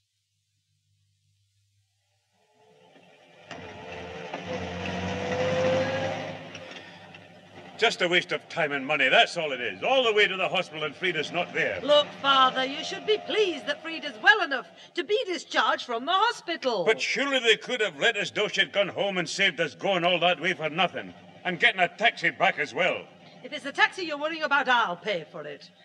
I wasn't going to wait for a bus in all of that rain. Oh, it's not that. It's just that they could have told us. Well, Frida probably didn't know she was going to be discharged until last night. Or maybe she discharged herself because she thought Jimmy might be coming to visit her again. Now, don't start about Jimmy, Susan. Right, here we are. That'll be 8 shillings. 8 shillings? We just wanted to ride in the taxi, not to buy it. Very comical. Well, now that I've finished laughing, can I have the 8 bob, please? There's 10 shillings. Keep the change. What? Thank you, lady. It's easy to tell you're not Scotch. What do you mean? The accent, mate, the accent. Oh, Grandad, you are embarrassing. Look, the last time I did that journey, I just paid 4 shillings. The last time you paid, it was probably in a hansom cab. Hey, come back here and say that to my face, you cheeky young robber. Father, the neighbours will hear you. Excuse me. I see that this is the house. Are you the Clitheroes by any chance? Well, yes, I'm Mrs. Clitheroe. And if you're selling anything, we don't want any. No. Would you be Miss Susan Clitheroe? Oh, yes. How did you know? Well, I'm Mr. Drinkwell, the one who was talking to you on the phone about 15 minutes ago. You're talking to me? Yes, I told you I'd find your person. You said I had to come straight round before you went out. But Susan's been out with us for, over half an hour. We've just arrived back. Look, what are you up to? Oh, please, Grandad. You say you found my purse, Mr. Drinkwell? Yes, I told you on the phone. Mind, your voice sounds different now. Oh, just a minute. What was that voice like? Could it have been a young boy? Well, come to think of it, the second voice was very young. Might have been a boy saying it was a girl. The second voice? There were two voices then. Yes. Oh, the first was a man's voice, I think. I mean, it sounded like a man, but what he said sounded like... Well, Like a twit? Yes. It was Alfie. All right, Grandad. Anyway, the second one was our Jimmy. But why should he pretend to be you? I don't know, but I'm going to find out, with this gentleman's help. My help? Yes. We'll go round the back and let ourselves into the kitchen quietly. Would you go to the front door and just say you've come to see Susan Clitheroe? What for, Susan? Oh, that's what I want to see. What do I do after I go in? Just pretend to fall for whatever trickery my brother's up to, and don't be surprised at anything you see. Oh, Incl. Hey, this'll be him, Jim. The purse. The fella. I know, Mr. Drinkwell. Don't panic, just let him in. Oh, but I think you ought to go. No, I want to stay in here with me back to the window so he doesn't get too good a look at me. All right, I'll go then. Oh, good lad, Alfie. Let him have a good look at your face, then he's bound to think I'm pretty. With this cream on. Oh, belt up. Oh, dear. Why do I always get myself involved? Not have my head examined for dry rot. Miss Susan Clitheroe? No, I'm Alfie Hall. But Susan, he's in there. She is, I mean. Would you come in, please? I've come about the purse. My name... Yeah, I know you're Mr. Drink-a-Lot. Yeah, Suckwell. Who's it? Drink well. Good health. I mean, come in. Jimmy, it's... Susan, it's Mr. Jimmy. Did you say your name was Jimmy, Mr... It's Thomas. Tommy, if you like. Susan, this is Tommy. Mr. Drinkwell, is it not? Yes, and you're Miss Susan Clitheroe, are you? Oh, indeed I am. Aren't I, Alfred? Yes, Jimmy.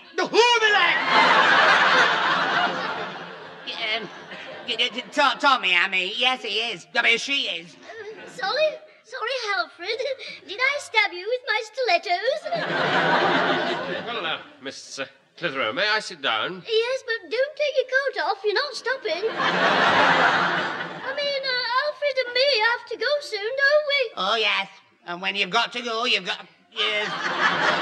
Yes. Well, here's the purse. I hope it's all right. How much money was there in it? She didn't say. I couldn't say. Cheerio. You know, Miss Clitheroe, you're much younger than I expected. Oh, not really. It's the soap I use, you know. The one they advertise on the telly. In every bar, it has a dirty great dollop of cream. No, I mean, when I looked in your purse to find your address, I noticed that you use lipstick and mascara. Oh, yes, well, one must have red lips to mess up the cups, to be like the other girls. And the mascara? Oh, I always put a drop behind my ears. Oh, heck. Well, goodbye, Mr. Drinkwell. Say goodbye, Alfred. Goodbye, Jimmy. Tommy. Goodbye. Are you a relative, Mr. Hall? No, I'm Susan's boyfriend. Well, surely you're too old for Susan here. Ah, yes, but, well, you see, He's young, really. Only 15. He just worries a lot. Well, it's good to be home, Pat. Oh, heck. Ta-ra, Mr. Drinkwell. All right, don't push. Oh, there you are, you two. Oh, hello, Mother. Ta-ta, Mr. Drinkwell. Your mother? Hello, what's going on? Oh, nothing, Granny. Well, what are you dressed up for? And who's he? The lodger. All right, Jimmy, we know all about your little masquerade. Oh, heck. You mean, Mr. Drinkwell met us outside, and we've listened to every word. What, you mean he's been kidding us all supper bucket here? That'll do. Now, come on now, out with it. What's the game? Oh, well, I've had it now. I was getting my squirter ring out of Susan's purse, and she walked in, so I slipped the purse in my pocket, went out and forgot. Then I dropped it outside Mr. Drinkwell's house in West Park Drive when I ran away after shooting me gun at him. But I don't live anywhere near West Park Drive. I just live up the road from here, Poplar Grove. You mean you're not Baldy? It wasn't you, I mean. I dropped it on the way home. You see, clever clogs, nobody would have known it was you. Susan would have thought she had dropped it. Oh, heck. And I wasted all day getting dolled up in Scraggy Neck's clothes. Yes, aren't you a silly little girl? Watch it, skinny ribs. One more word and I'll belt you with my handbag.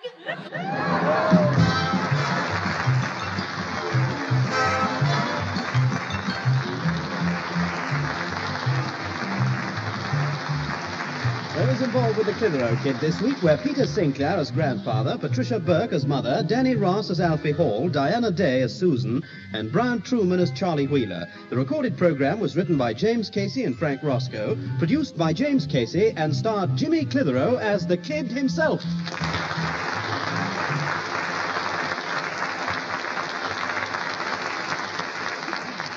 I came back to tell you I had more trouble through Scraggy Sue. Last year, the vicar couldn't get enough girls to be angels in the church pageant. So the big sister of mine told him if it was short this year, she'd send me in one of her frocks. How can anybody be so rotten to their own flesh and blood?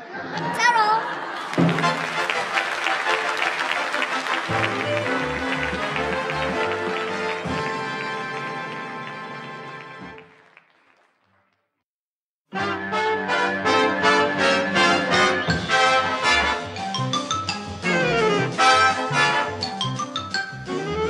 We present Jimmy Clitheroe as the Clitheroe Kid with Peter Sinclair, Patricia Burke, Danny Ross and Diana Day in... Sliding into Trouble.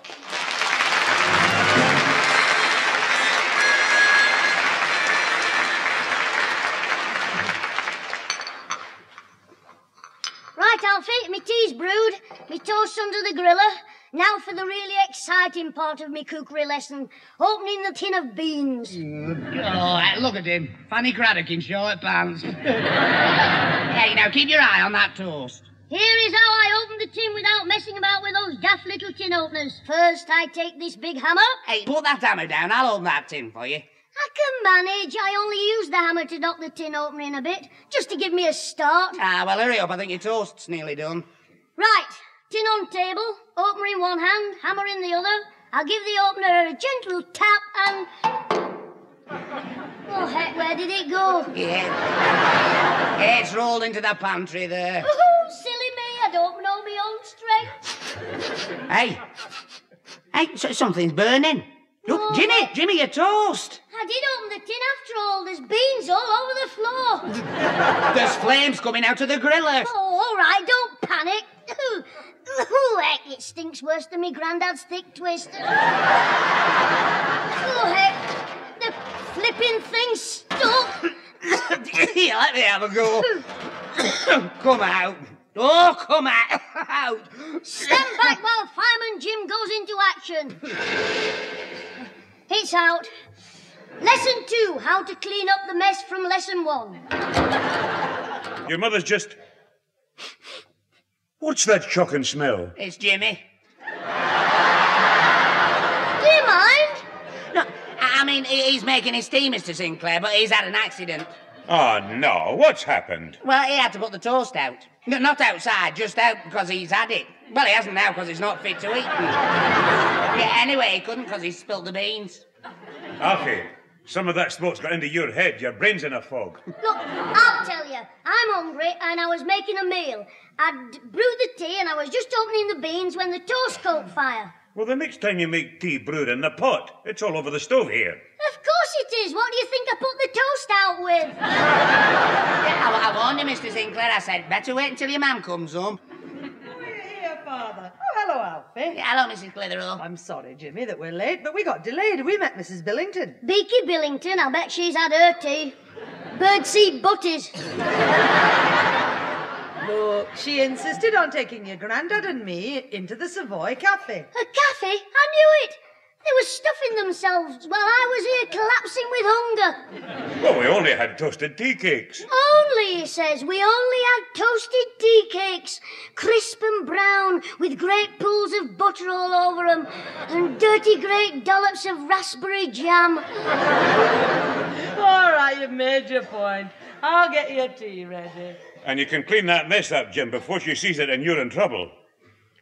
Who's taken some of the cooking fat off this shelf? Too late, Grandad. I'm in trouble already. I only bought it this morning. And what's this mess all over the floor? Alfie, I think she's found the beans. All right. What are those beans doing all over my nice clean floor? Oh, Alfie knows about them, don't you, Alfie? Oh, yeah, but it was an accident, really. Jimmy was showing me lesson 1, and when he got to the opening of the tin of beans, I said I'd do it. It's very nice of you to want to take the blame, Alfie. That's all right. I'm not taking the blame. Mrs. Clitheroe, it was him. He opened the beans with a hammer, and just because he didn't know his own strength, it's me to blame. Well, here's something he can't blame you for, Alfie. Oh, what's that, Susan? Something I've just found in the airing cupboard. Oh, hey. What did you find, Susan? A sledge. A sledge?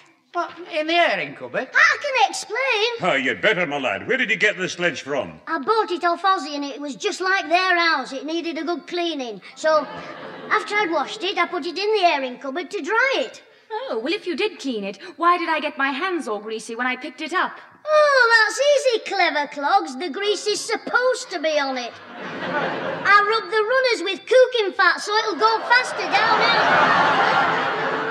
Oh, heck. The fat's in the fire now. You used my cooking fat on your sledge? Oh, yes, well, it's for the winter sports I'm inviting you all to. What nonsense is this? Oh, toboggan, sledging. Like they do in the Alps, only this is down Daisy Hill near the park. Instead of spending a fortune going abroad, you can have your winter sports here at home for only twopence a ride. Oh, yes, I'm sure it'll be just like the real thing. Oh, you're right. You'll think you're in Switzerland.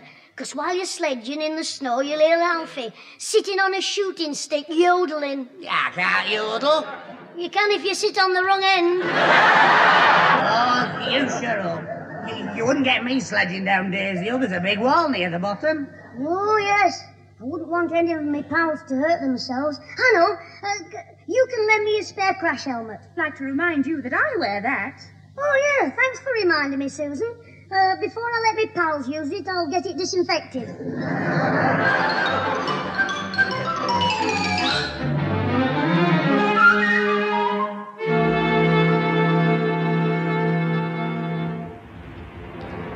Hey, now, for the last time, Jimmy, I'm not painting your sledge for you. Oh, go on, Alfie, and you can have the first ride down Daisy Hill. Half price. Oh, what an honour. I'm thrilled to death.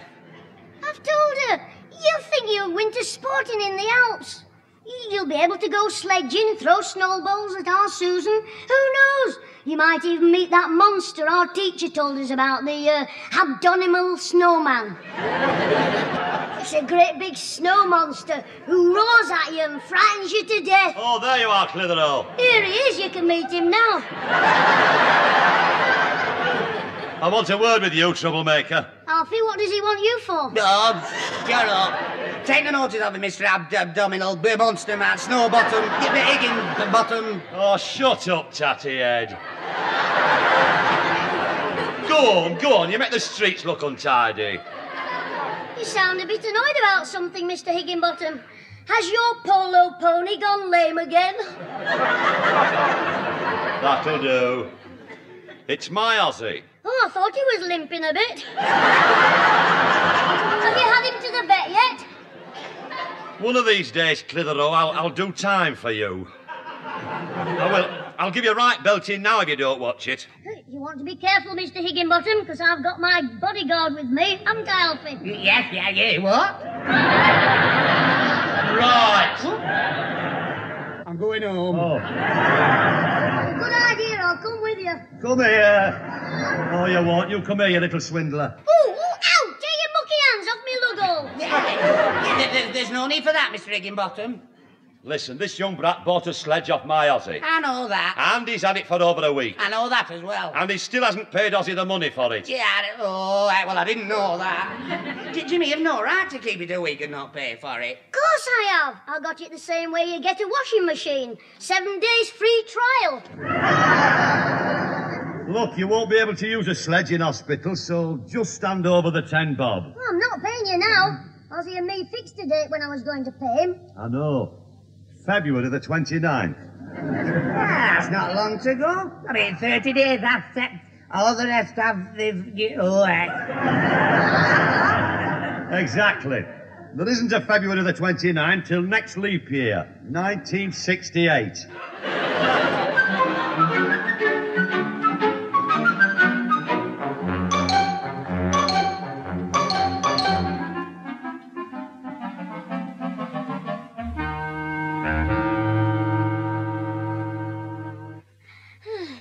Money.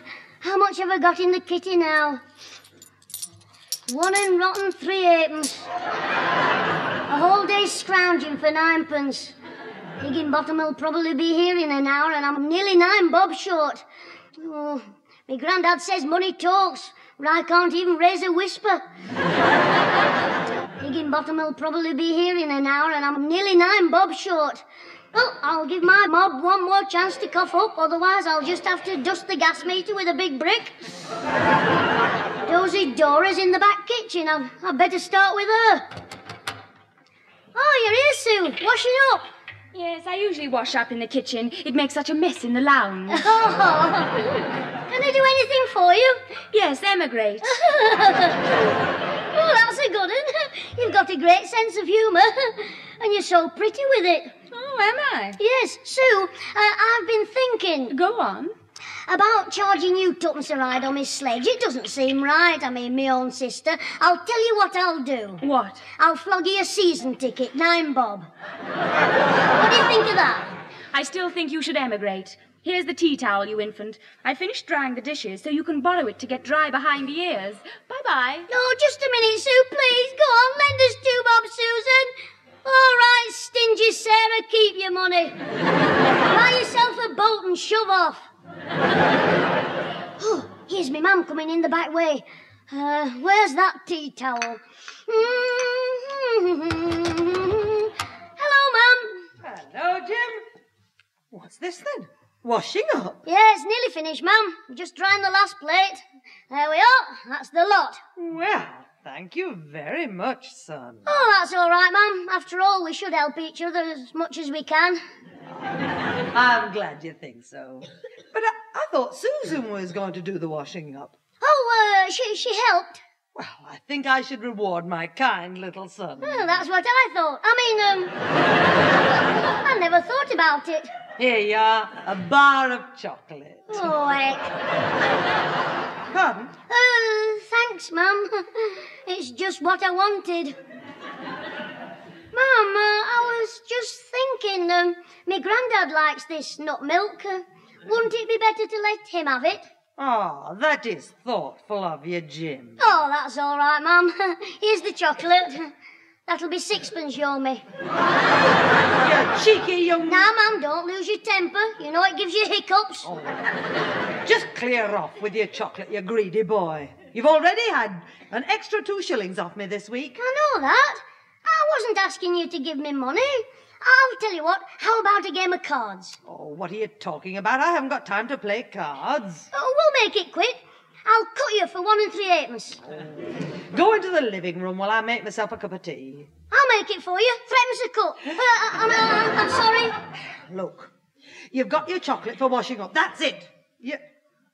You did wash up, didn't you? Well, I didn't wash. I dried. What? Eh? How many things did you dry? Well, it's hard to, Oh, here, have your blooming chocolate back. Well, I've had it. Wait a minute. There's one last hope. A wee loan from the Bank of Scotland. Oh, hello there, Jimmy. Well, how are things going? Oh, a lot faster than they're coming in. Hey, will that bloke in the pawn shop take goldfish? Oh, no, don't tell me your pockets are empty again. Well, if they're not, I'm wearing somebody else's trousers. Jimmy, it's only 2 days ago you borrowed tomorrow's pocket money. Yes, well, if you could lend me next Saturday's money this Friday, and my mum lets me have the week after's next Wednesday, I could manage till the following Sunday when I deliver the church magazines, if I could... Oh, I'd better leave school and get a job. Jimmy, how long do you think you can go on like this? I don't know. I got as far as a fortnight come Sunday and my mind went blank. I mean, Jimmy, it's got to stop. Yes, Grandad. In future, you'll have to make your pocket money last a whole week. Yes, Grandad. You can't go on borrowing from Peter to pay Paul. You've got to cut your coat to fit your cloth. Oh, you're right, Grandad. That's what I'll do with my next suit. As Shakespeare said, neither a borrower nor a lender be, for loan oft loses both itself and friend, and borrowing dulls the edge of husbandry. Very good. You ought to go in for that acting lot. Scotland's answer to Bugs Bunny. Jimmy, I'm being serious. Yes, and you're quite right, Grandad. Well, I'm glad you agree. I do. Well, if you can just lend me 9 bob till the week come Friday... What? Look, I'm not lending you anything. You what? Not a penny. Well, I like that. I'm getting nothing. After I've stood here for 5 minutes listening to all that guff about Peter and Paul cutting up the coats. I'll give you guff. What's all the argument about? It's this little money-mad son of yours. Oh, Father, you haven't lent him any money, have you? Oh, are you kidding? He just stood there spouting Shakespeare. Shylock in a kilt. Now you've gone too far, my lad. Leave it to me, Father. Don't you upset yourself. No, I'm sorry, Grandad. Oh, you're right, Pat, and I'm going out. If I stay here, I might do something else. Yeah, might lend me the 9 bob. What was that? I say it's all over 9 bob. I'm sorry, Mum. Now, you listen to me. Oh, the door, man. Someone's banging on the door with a bell. I know, I heard it. Well, shall I go and answer it? No, I'll go. You stay here. I haven't finished with you yet. Yes, Mama. I was afraid you hadn't. Oh, hello, Alfie. Come in. Oh, damn, Mr. Clitheroe. Ooh, what a rush I've had. I got off work early, so I'd missed the crowd, and I ran to the bus stop just as one was coming in, and a poor old lady was standing there looking right helpless, so I lifted her on as the bus set off. She clouted with her umbrella because she just got off. Yeah, is your Susan coming out to play? Pardon? I mean, is Susan ready to come out? She's upstairs, Alfie. Look, you go into the room. I'll pop up and tell her that you're here. Well, part of you anyway. Hello, Alfie. You're just the fella I've been waiting for. Oh, am I? Yes, now, you know I always get me pocket money on a Saturday. You're getting out of me. Alfie. You've had half a crown this week, and that's your lot. I don't care if you sit in the front room all evening watching me and Susan. Did I ask you for anything? No, but I thought... Well, don't be so clever, then. I'm sorry. What do you want, then? Can you lend me 9 bob? I've just told you. I'm only kidding. I was going to say that our Susan reckons you're very clever, but I don't think so. No, yeah, well, I'm too clever for you. Oh, are you? Would you like to prove it? How do you mean? A little bet. I'll try out with a simple test. A test? What test? I'll bet you 9 bob you can't say the same thing every time I ask you a question. Now, wait a minute. I'm not betting any 9 bob. All right, we'll start with a tanner and work up. I'll bet you 6pence that if I ask you 6 questions, you can't say a frog to every one. Well, just say a frog to every question. Yeah, that's it. For a tanner. Right, I'll teach you to bet. Here, put your tanner on top of mine, here. Right, there it is. Now, from now on, you have to say a frog to every question I ask. Yes. Are you ready? Yes. That's a tanner I've won.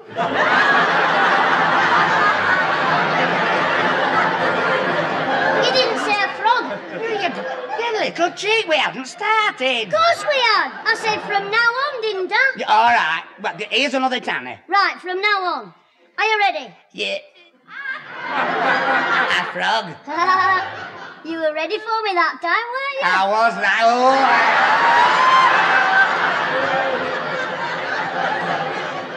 Right, that's a bob I'm winning. All right, for another bob. Now, that's 2 shillings or nothing. You won't catch me this time. 6 questions starting now. Are you ready? A frog. I didn't catch you there, did I? A frog. What did you have for breakfast? A frog. You're a funny fella. Who was your father? A frog. I won't ask who your mother was. What does our Susan look like? A frog. Ooh, I'll tell her she'll murder you. Last question coming up. Which would you rather have? A frog or this shilling? A frog. Right, I'll have the shilling. Thanks.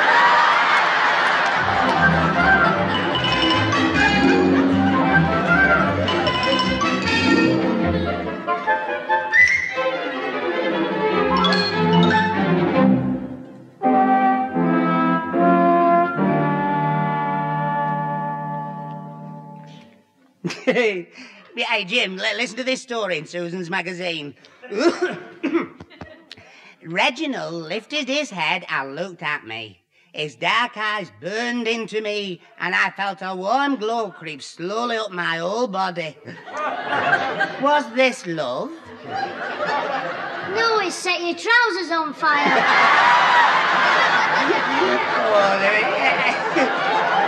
He did a lot of rubbish. Hey, listen. Finally, Reginald spoke. His voice was husky with emotion. Will you marry me? He whispered. My heart pounded. Time stood still. What should I say? Should I accept him? It all depends, Alfie. How long have you been going out with Reginald? Look, shut up. But aren't these women's magazines stupid? I don't know, girls certainly like some daft things. That's true. Our Susan likes you. I know, you're very funny. I like the stuff at the back best. Winifred Potter's problem page. You know, where the girls write up about, how can I lose pounds of fat? And Winifred says, go for a ride every day on a bacon slicer. Oh, yeah, I like that page myself. Hey, let's see what's in this week. Hey, wait a minute. What's that girl got on? The With It Luke in lingerie. Hey, what's lingerie? It means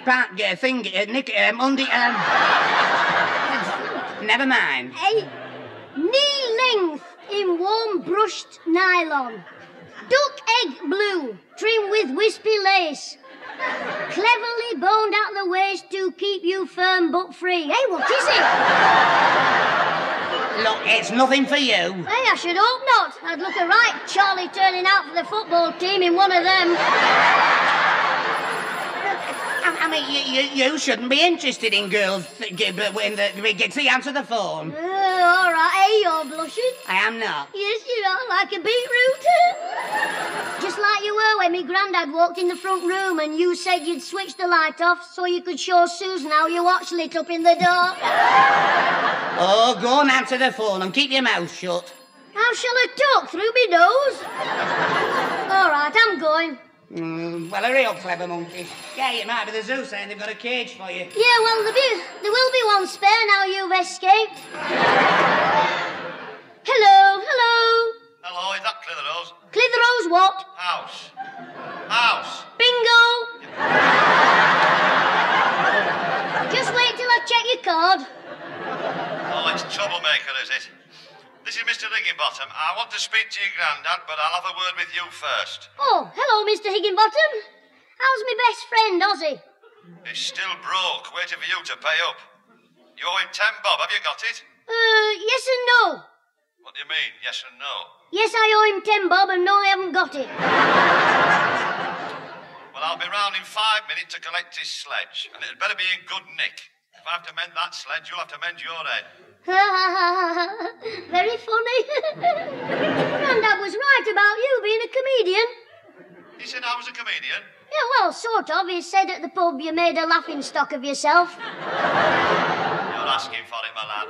What's wrong, Mr. Higginbottom? Never mind, I'll talk to your granddad about it. Tell him I want to speak to him. Oh, well, he can't speak to you straight away. Can you hang on? Oh, all right, I'll hang on. Have you got plenty of threepenny bits? What for? You won't be home for an hour. You stupid little... Look, I'm coming round there now and I'll wait for him. In 5 minutes, I want that sledge of 10 bob. Oh, but Mr. Higginbottom, I can't get 10 bob in 5 minutes. Too bad. My heart's bleeding for you. I'll have to hang up now while I have a good cry. Hello? You big drip. Who was on the phone, Jimmy? Foghorn Fred. Eh? Ozzy's dad, Horrible Higgy. He's coming round for the sledge in 5 minutes. I'll give him a ride down our roof. Mind you, if I had a few bob more, I could... Not a penny. Your mam told me I mustn't lend you money. I don't want you to lend me money. I want you to give it to me. No, I haven't to give you any either. You've got to learn what's right, as my dad told me when I was little. Oh, did he? Yeah.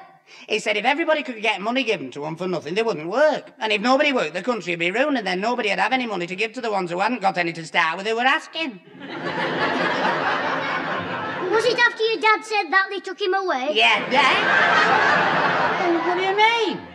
Oh, nothing. Listen, I only need another 5 bob. I've got 5 bob here. How did you get that? Well, I won 2 bob off you. I got some off my granddad's empties. I had 4 certainty that Higginbottom wouldn't take, and I got 2 bob off the vicar. Yeah, don't tell me he fell for that frog trick. Of course not. He's not as daft as you. As daring as you, I mean. He doesn't like gambling. He told me mum when he was here last Saturday, he said, gambling is the pastime of the devil. Then he asked me where my granddad was, and I said, old Nick's in the front room checking his pools. He clouted me with his hymn book. I did right. But how did you get 2 bob off him? There was a mouse in the organ loft, and I got rid of it. He's frightened of mice. You killed a mouse in the organ loft? Oh, no, I didn't kill it. I took it back to Ozzy, where I got it from. You little villain. Anyway, I'm still 5 bob short, so if you could just let me have 5 shillings of next month's pocket money, I'll be able to... You're not getting it, I've told you. Well, I'll bet you 5 bob, then. If you can say... You're not twisting me again. Well, you think of a bet. Go on, anything you like. I'll toss you for 5 bob. Heads I win, tails you lose. Come on. Hey, look, when I bet it'll be on something that's a certainty for me. Hey, just a minute. I'll bet you I can do something that's impossible. I'll bet you 10 bob, though. Now you pay me 10 bob if I can. That'll be Higginbottom at the door now. Ooh, he sounds in a bad mood. Yeah, go and make a cup of tea. It might tame the savage beast. You'd be better off with a whip and a chair, never mind tea. Yeah, I wish we had some brown ale. Hey, if he chases you, don't shout for me. I'll be running out of the back door. Don't worry, I'll handle King Kong. Hello, Mr. Higginbottom. Nice of you to call. Never mind the guff, just go get the sledge. Come in the living room.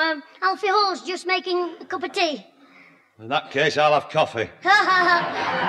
Very good, I'll have coffee. Oh, that's very funny. I'll have coffee. All right.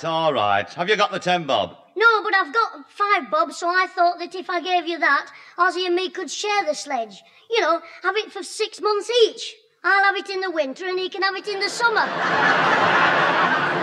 Oh, very clever, yes. Look, I'm not interested in any of your schemes. I know you too well. Well, I know you. At least I know something about you. About your underpants.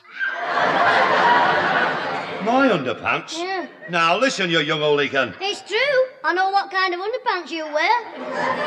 The duck egg blue with lace round the edges. Clitheroe, you've about 5 seconds to live. It's no use shouting. I'll bet you my 5 bob that your underpants are duck egg blue with lace round the edges. That does it. Now, just a minute. I'm going to hit you where it'll hurt you most, in your pocket. I'll bet you 5 bob. Now, get your money on that table. I will. There's my 5 bob. Now, get your trousers off and prove it. Right. Here goes. Right. I think you must be off your rocker. I want a witness for this. Alfie, come here, quick. Bring a witness. Now, there you are. My underpants are plain ordinary white. That's my money. What is it? I was just putting the... Oh, no. Oh, you little twister. Twister? He's twitted himself this time, and it's cost him 5 bob. You mean it's cost me 10 bob? What are you on about? He bet me 5 bob I had blue underpants. Yes, but I bet Alfie 10 bob that when you came in within 2 minutes, I'd have your trousers off.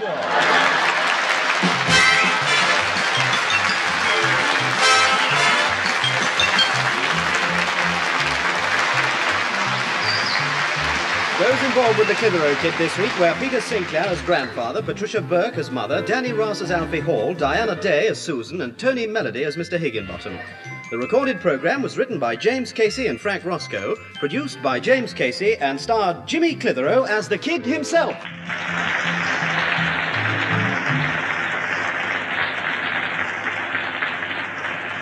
Well, Ozzy got his 10 bob and I kept the sledge. So yesterday I took it up Daisy Hill for a trial run. And that's when I found out why Ozzy sold it. It was rotten. Pushed off, ran, jumped on, and the sledge split straight in two. One half went left, one half went right, and my trousers went west. All the way down Daisy Hill on me sit-upon. And the daftest thing is, it's give me a cold in me head. Ta-ra.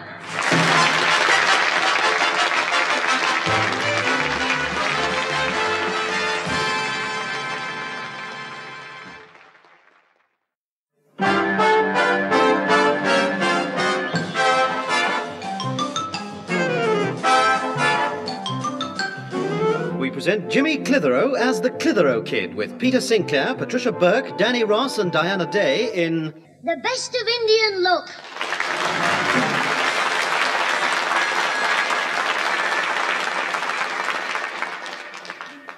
Honestly, sometimes I feel ashamed to own him. He's been a real bad un today. You're right, Mother, and I hope he gets spanked for it. He deserves it. Grandad, whatever have you been up to? You can cut that out, you young hooligan, bringing that bunch of delinquents into the house. Bunch of delinquents? They're all right, the Black Hand Gang. 3 very nice lads. I know, 'cause I'm one of them. Black Hand Gang? From the look of this floor, they should be called the Black Feet Gang. It's like a pigsty. Well, you should feel at home, Porky. Now that'll do, Jimmy. Just look at it. Dirty feet marks everywhere. Couldn't you have used a doormat? We did, Grandad, but that doesn't get all the mud off. You still get some stuck between your studs. Studs? Yeah, on your football boots. You mean you tramped all over this house wearing your football boots? Well, what else could we wear? The cricket season doesn't start till June. I'll have none of your lip, my lad. And from now on, you'll bring nobody into this house without permission. Do you understand? Oh, look, I'm sorry, Grandad. Honest. Another thing, when you went out with the gang, you left the house empty, and I arrived home later to find the back door wide open. I know, and your big mouth's been wide open ever since. Now that'll do, Jimmy. Go on, answer that door. Yes, ma'am. And remember what I told you about not bringing people in here. I'll remember, Grandad. I'll show 'em. From now on, nobody gets in here without permission. Not even the vicar. Unless he puts a tammer in my collection. Yes? Oh, it's you, Dennis the Menace. Oh, very funny, Mr. Higginbottom. Who thought of that daft joke? Ozzy the Dozy? All right. Is your Grandad in? Yes, he's in. Good. Well? No, I'm not well, thank you. How are you? No better for being kept out here. Out of my way. Just a minute. I can't let you come in here. Hey up, I want to see your Grandad. Have you an appointment? Shut up and get out of my way. What's the idea? Me Grandad says you can't come in here without his permission. Oh, does he? What's up with him? Is he mad at me because I made him buy his own ale for once? Oh, it's you, Higgy. What's the trouble? According to this brat here, I can't come in this house without your permission. Oh, I didn't mean Higginbottom, Jimmy. Oh, I see. You only meant my pals, who you call delinquents. Of course I did. Oh, well, I'm sorry, Mr. Higginbottom. It's not you who's not wanted here. It's your Ozzy. What? Jimmy, will you stop that? Father, what's all this shouting about? Oh, it's this cheeky son of yours, twisting my words round and causing trouble. Oh, no. I shan't warn you again, Jimmy. Mother, we'd better be going if we want to catch the shops open. All right, you are, Susan.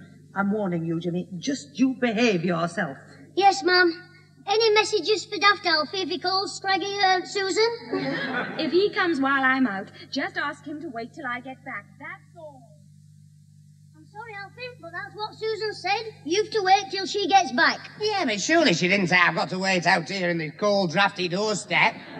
I'm sorry, Alfie, but I've had my orders. You've got to have me Grandad's permission. Well, I'll ask him myself. Where is he? He's out. Well, where's your mum? She's out as well. I'm in, so you'll have to ask me. And the fee's only a shilling. Oh. Get out of my way, you little pest. Yeah, I mean, no move for your daft jokes after the day I've had. Nothing's gone right for me. Well, come in the living room and tell your Uncle Jimmy. Well, it all started last night when I decided to warm a pie up for my supper and set my alarm clock for 7, but I must have been half asleep when I did it, because this morning the alarm clock never woke me. When I came downstairs, I found the stove on number 7 and the alarm clock inside it on the top shelf. Where was the pie ticking away on your bedside table? No, I remembered I'd eaten it cold, but then I was late for work, so I dashed out without having any breakfast, and halfway there I began to think something was missing, and then I realised what it was. Your brains? Yeah, No, my keys, and it was my turn today to unlock the boss's office for the cleaners. Anyway, I dashed back home for a quick search round, but I couldn't find them. And I arrived at work an hour late to find I'd left them behind at work last night. The boss left me a note with them. What did it say? Can't tell you, you're not old enough. Yeah, but it's gone on like that all day, just one calamity after another. Yes, Alfie, and now you're waiting to see your dear Susan. Yeah, that's right. The biggest calamity of the lot. That's right. I'll phone you in a minute. No, just sit down while I go and answer the door. Oh, all right, then. I wonder who I've not got to let in this time. Our greetings and salams, little Steve. Oh, same to you, many of them. Who are you? I am Ranjit Sabu Hakim Mustafa Singh. Oh, well, when you've got to sing, you've got to sing. Snake charmer from old Baghdad.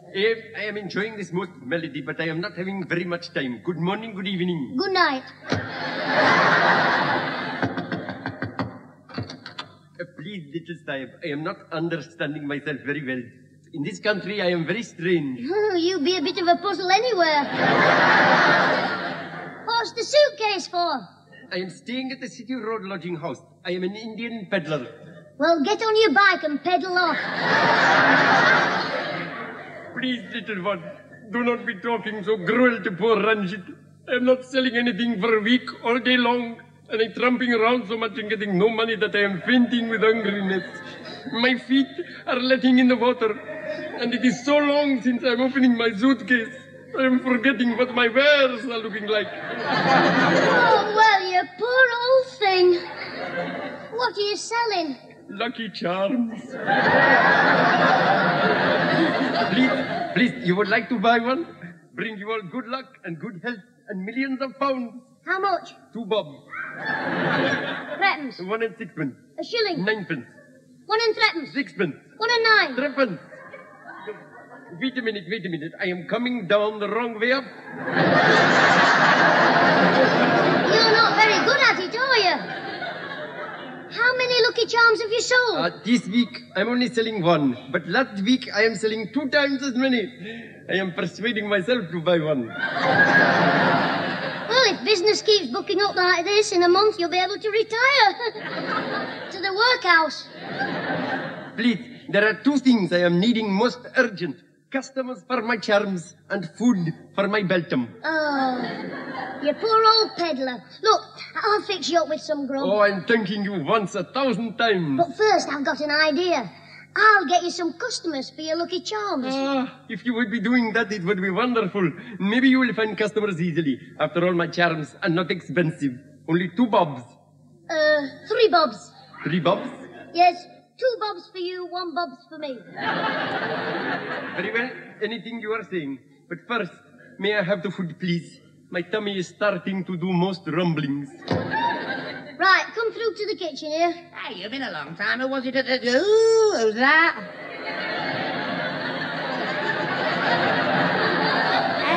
Hey, is it an Indian?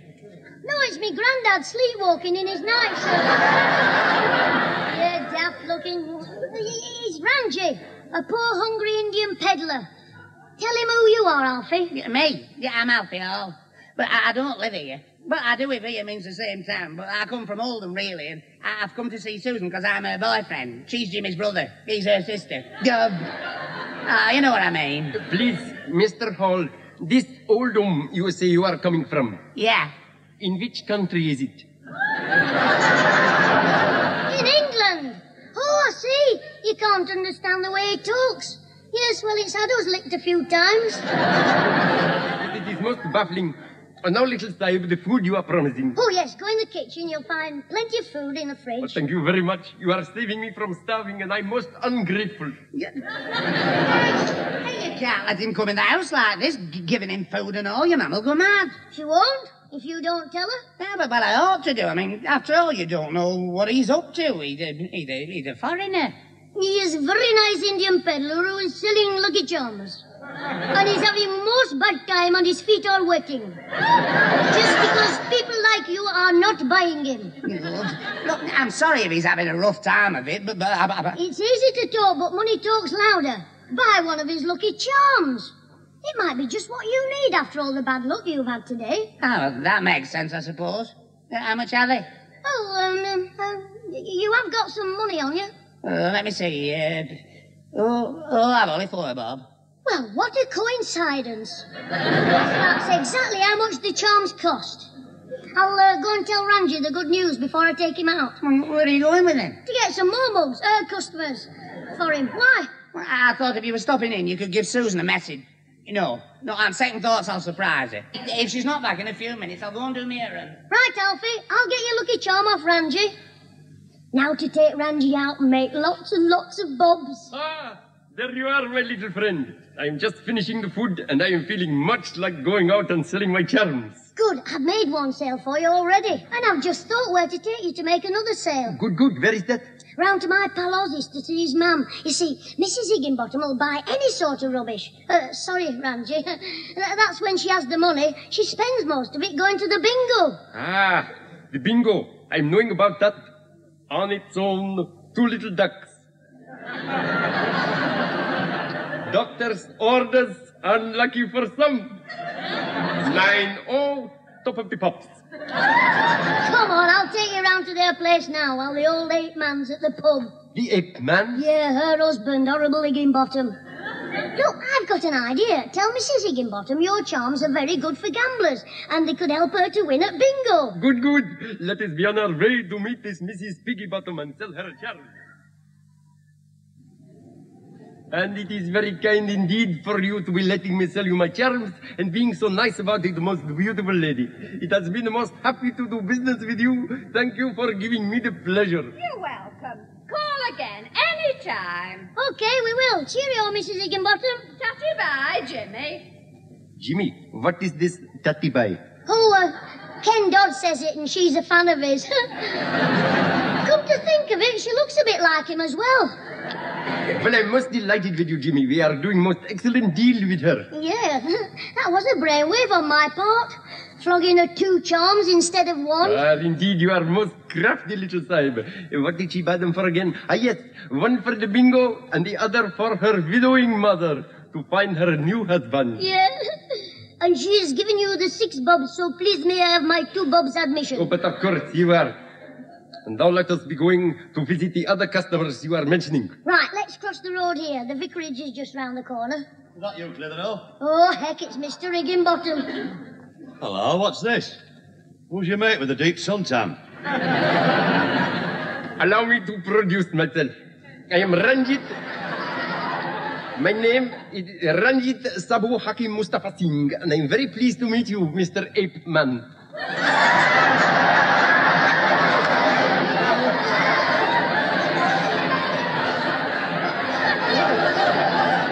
What was that? It's a special Indian word. You wouldn't understand it. Oh, I don't know. I was out in this country during the war, you know. Oh, I speak a bit of the lingo. Oh, listen, Dobi Walla, Chottapeg, Kupachar, Hyderabad. You were right about the pub, Jimmy. This man has indeed been drinking. All right, Pedro. That's enough of that. What are you doing round here? I have just been calling to see your most wondrous and beautiful wife. Oh, my Lizzie, beautiful. Don't you get free specs in India?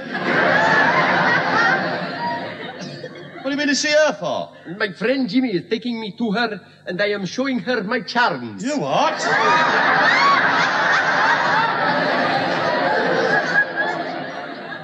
Lucky charms, he says. Don't tell me she's been wasting my hard-earned money on lucky Indian charms made in Birmingham. Please, it is not wasting. My charm will make the goddess of good fortune smile sweetly upon you. Get away. I wonder if it'd work on the barmaid at the Rose and Crown. Mr. Higginbottom. I was only joking. Do you want one, Mr. Higginbottom? They are very good, very powerful. It will protect you from evil spirits and bad beer. I'll tell you what, I'd have 3 if they protect me from my mother-in-law. Oh, yes, my granddad said the other day he was sorry for you. He said you were that henpecked, it's a wonder you haven't got foul pest. You're off again, aren't you? You cheeky young twerp. Go on, get lost. Oh, but Mr. Higginbottom, don't you want a lucky charm? Yes, I'll give it to you to wake you up.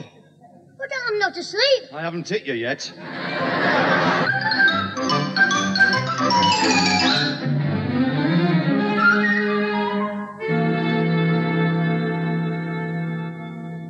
This selling business makes you hungry. Come on, Mum. Get the fatty calf on the table.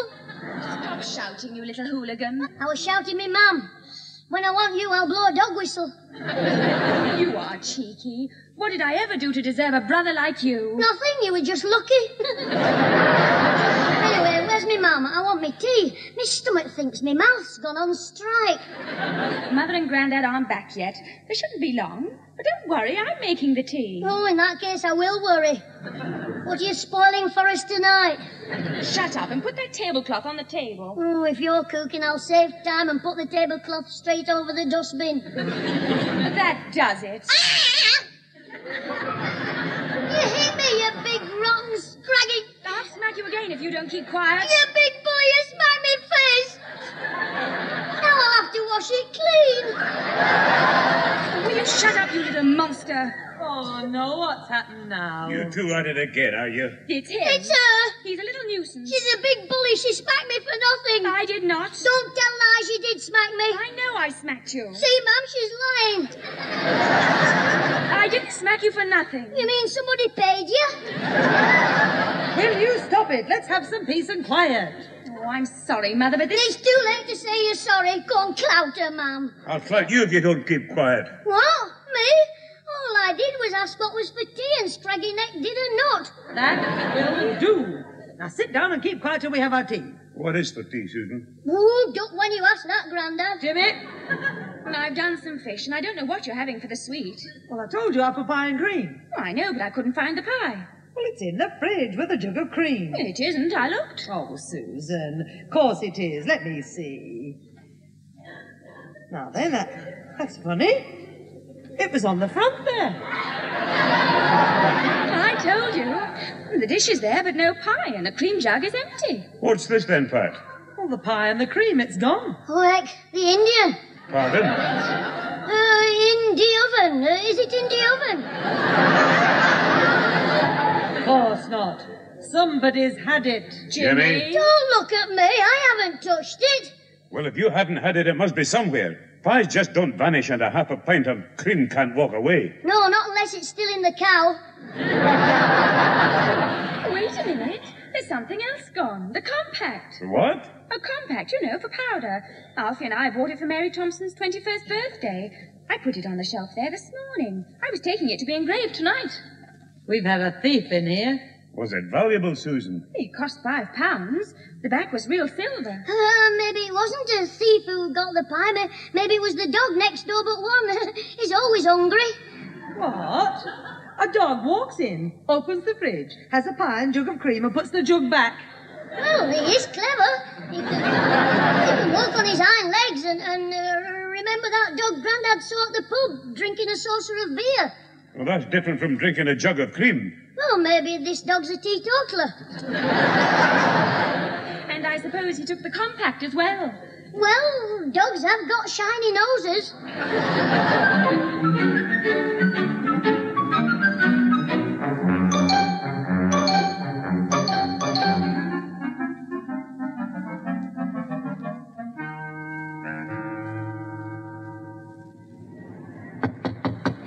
Now then, look, before we go in, I still don't understand why you've dragged me over here. To find Ranji, the blooming thief. Oh, I can't believe it. He looks so honest. How much did he steal? £5 blinking pounds worth. £5? Oh, heck. Come on, open up. Hey, it's not a very nice area, this, is it? I mean, this house looks as though it hasn't been cleaned since it was built. It's a lodging house, not Buckingham Palace. Well, they're probably a bit rough here, all foreigners, so you better let me do the talking. Oh, you mean they'll think you're a foreigner like them? Yeah, no, they'll think I'm a man. Oh, are you going to disguise your voice, then? Yes, what can I do for you? Hey, that's clever, Alfie. Now do James Stewart. It was him, you fool. Oh, come on, what is it? Do you want a room? Yes, please. Well, not want one. We want to find one with a man in it. An Indian, Ranji. He told us it was here. He was. Living, is he? Well, he was breathing the last time I saw him. Ranji, the Lucky Charm merchant, so he recommended you, did he? Yes, but no, that is... He told us he lodged here, so we wanted... Leave it to me, Jimmy. We don't want to confuse him. Oh, that's a good one. Yeah. Hey, now look, I know what to say. What? If somebody said good morning to you, you'd be stuck for an answer. How many rooms do you want? We want the one that Ranji lives in. Oh, no, that's a single. You have to be on your own. A double or a single each for you and the lad. I live at home. Ah, well, you mean you just want a room for yourself, mister? Well, I got one on the first floor, see? There's no cooking in the rooms, no visitors after 12. It's 14 and a tenner a day, and I have no dogs here. Well, not many dogs can afford 14 and a tenner a day. I don't want a room. Oh, you've changed your mind, have you? Well, that'll be $1. You what? Well, if you book a room and then cancel it, the charge is $1. It's a good job I kept quiet, Alfie, or I might have confused him. Come on, hand over the $1 before I fetch me son. Yeah, getting no 5 bob off me. Fetch your son. Hey, strangler, I want you a minute. Yes, Dad. What is it, Dad?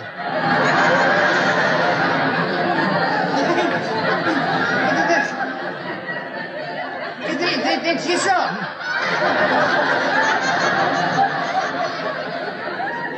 Yes, he's a wrestler, Strangler Wilson. Is there something wrong, Dad?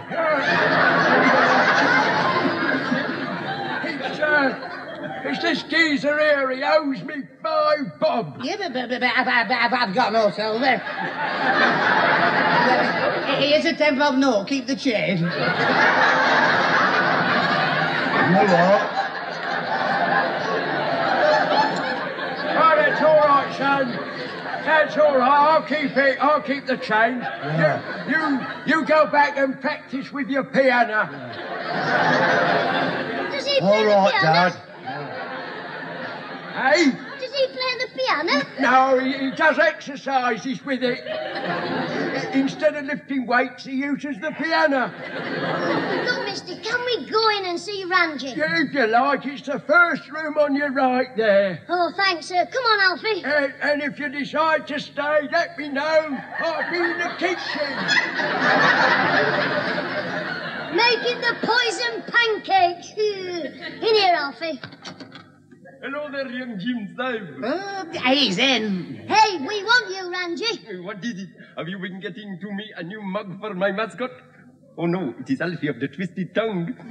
He is the mug I am having before. Yeah, hey, look, I may be a mug, but I'm not a thief like you anyway. Thief? I am not any thief. I am not liking what your mouth is thinking. Wait till you hear what his feet are saying. Look, Ranji, I'll let you in our house and give you some food. For that I am saying thank you 1,000 times. Ancestors are honoring you. What's that mean? He's bringing all his family round for supper. Hey, listen, Ranji, Ranji. We want that 5 quid you stole from their house. What? You tell me I steal 5 quids? Me? I would never bring disgrace on my families or I would become untouchables. You son of a monkey's uncle. Watch it, Alfie.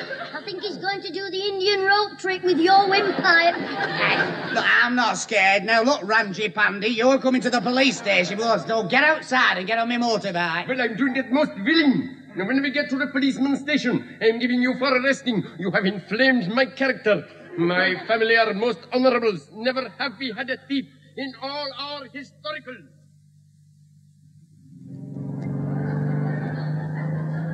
Alfie, there's a copper waving you to stop. Well, it's a woman copper, but she's got her hand up. Well, maybe she wants to go. Go. All right, I'll stop. Yes, stop and I will have you arresting her. What do you think you are, sir? A circus act? Well, I'm sorry, I didn't see you. Well, I did, but I didn't know you were a copper without any trousers on. I mean, your skirt. I didn't know you were a woman. A police lady, I mean. Are you drunk? No, just daft. We were going to the police station with Ranji here, but now you can take him in. I think I shall be taking somebody to the station. Ah, but we haven't told you what he's done yet. I'm talking about you. Oh, thank you, most beautiful bringer of the laws. I am hearing about your policemen are wonderful, and now I am finding a blue lady who is the same as the men. Oh, take no notice, lady. Just lock him up. Yes, he's a thief. That's why we were bringing him to the cop shop. The station, I mean. A thief? Who, this Indian gentleman? Do not believe him. His teeth are lying in his mouth. I have never. I am a poor, honest trading man selling my lucky charms. Never have I pinched anyone. Oh, will you shut your Taj Mahal for a minute? Now, listen, officer, Mrs. Lady. This bloke went to Jimmy's house to get some food and then robbed him when he wasn't there. Jimmy, I mean, wasn't there, not robbed it. He did that. I did not do no such nothing. I will not bite the hand that fed my face. Just a minute. You're both talking absolute nonsense. Yeah, he's an Indian, Alfie. What's your excuse? Listen, lady, I took him in our house, old curry chops here, and when I was out of the room, he pinched a silver compact worth £5. That's right. He went and... Hey, you mean he robbed the jeweller's shop as well? Yeah, What jeweller's shop? Barker's. We're out at the compact, have it engraved. What? You took the compact? From our kitchen? Yeah. Well, that's what I was talking about when I didn't tell you because I was going to surprise Susan. Oh, you dope. You've been accusing poor old Ranji of pinching it. Well, I thought he did. Hey, you said he took it. Well, £5, I mean. So you are the pinching thief, and you accuse me to throw mud in the eyes of the police, madam. You are not deserving to be in our country.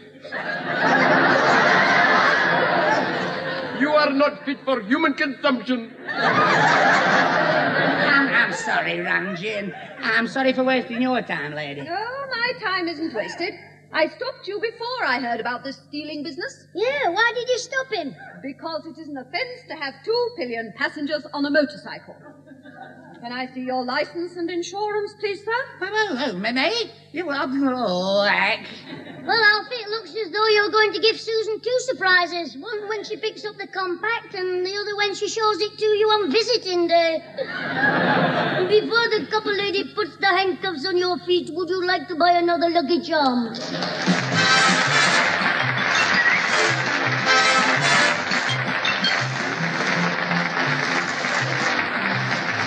Those involved with the Clitheroe Kid this week were Peter Sinclair as grandfather, Patricia Burke as mother, Danny Ross as Alfie Hall, and Diana Day as Susan, with Brian Truman, Tony Melody, and Rosalie Williams. The recorded program, which was the last in the present series, was written by James Casey and Frank Roscoe, produced by James Casey, and starred Jimmy Clitheroe as the Kid himself.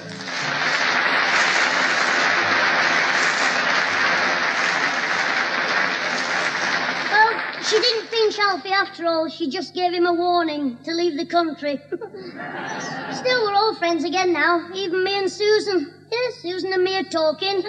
Naughty words, but we're talking. That reminds me, I won't be talking to you for a while now, because this is the last of our stories for the time being. Anyhow, I hope we can get together again in the autumn, so until then, enjoy yourselves. Ta-ra!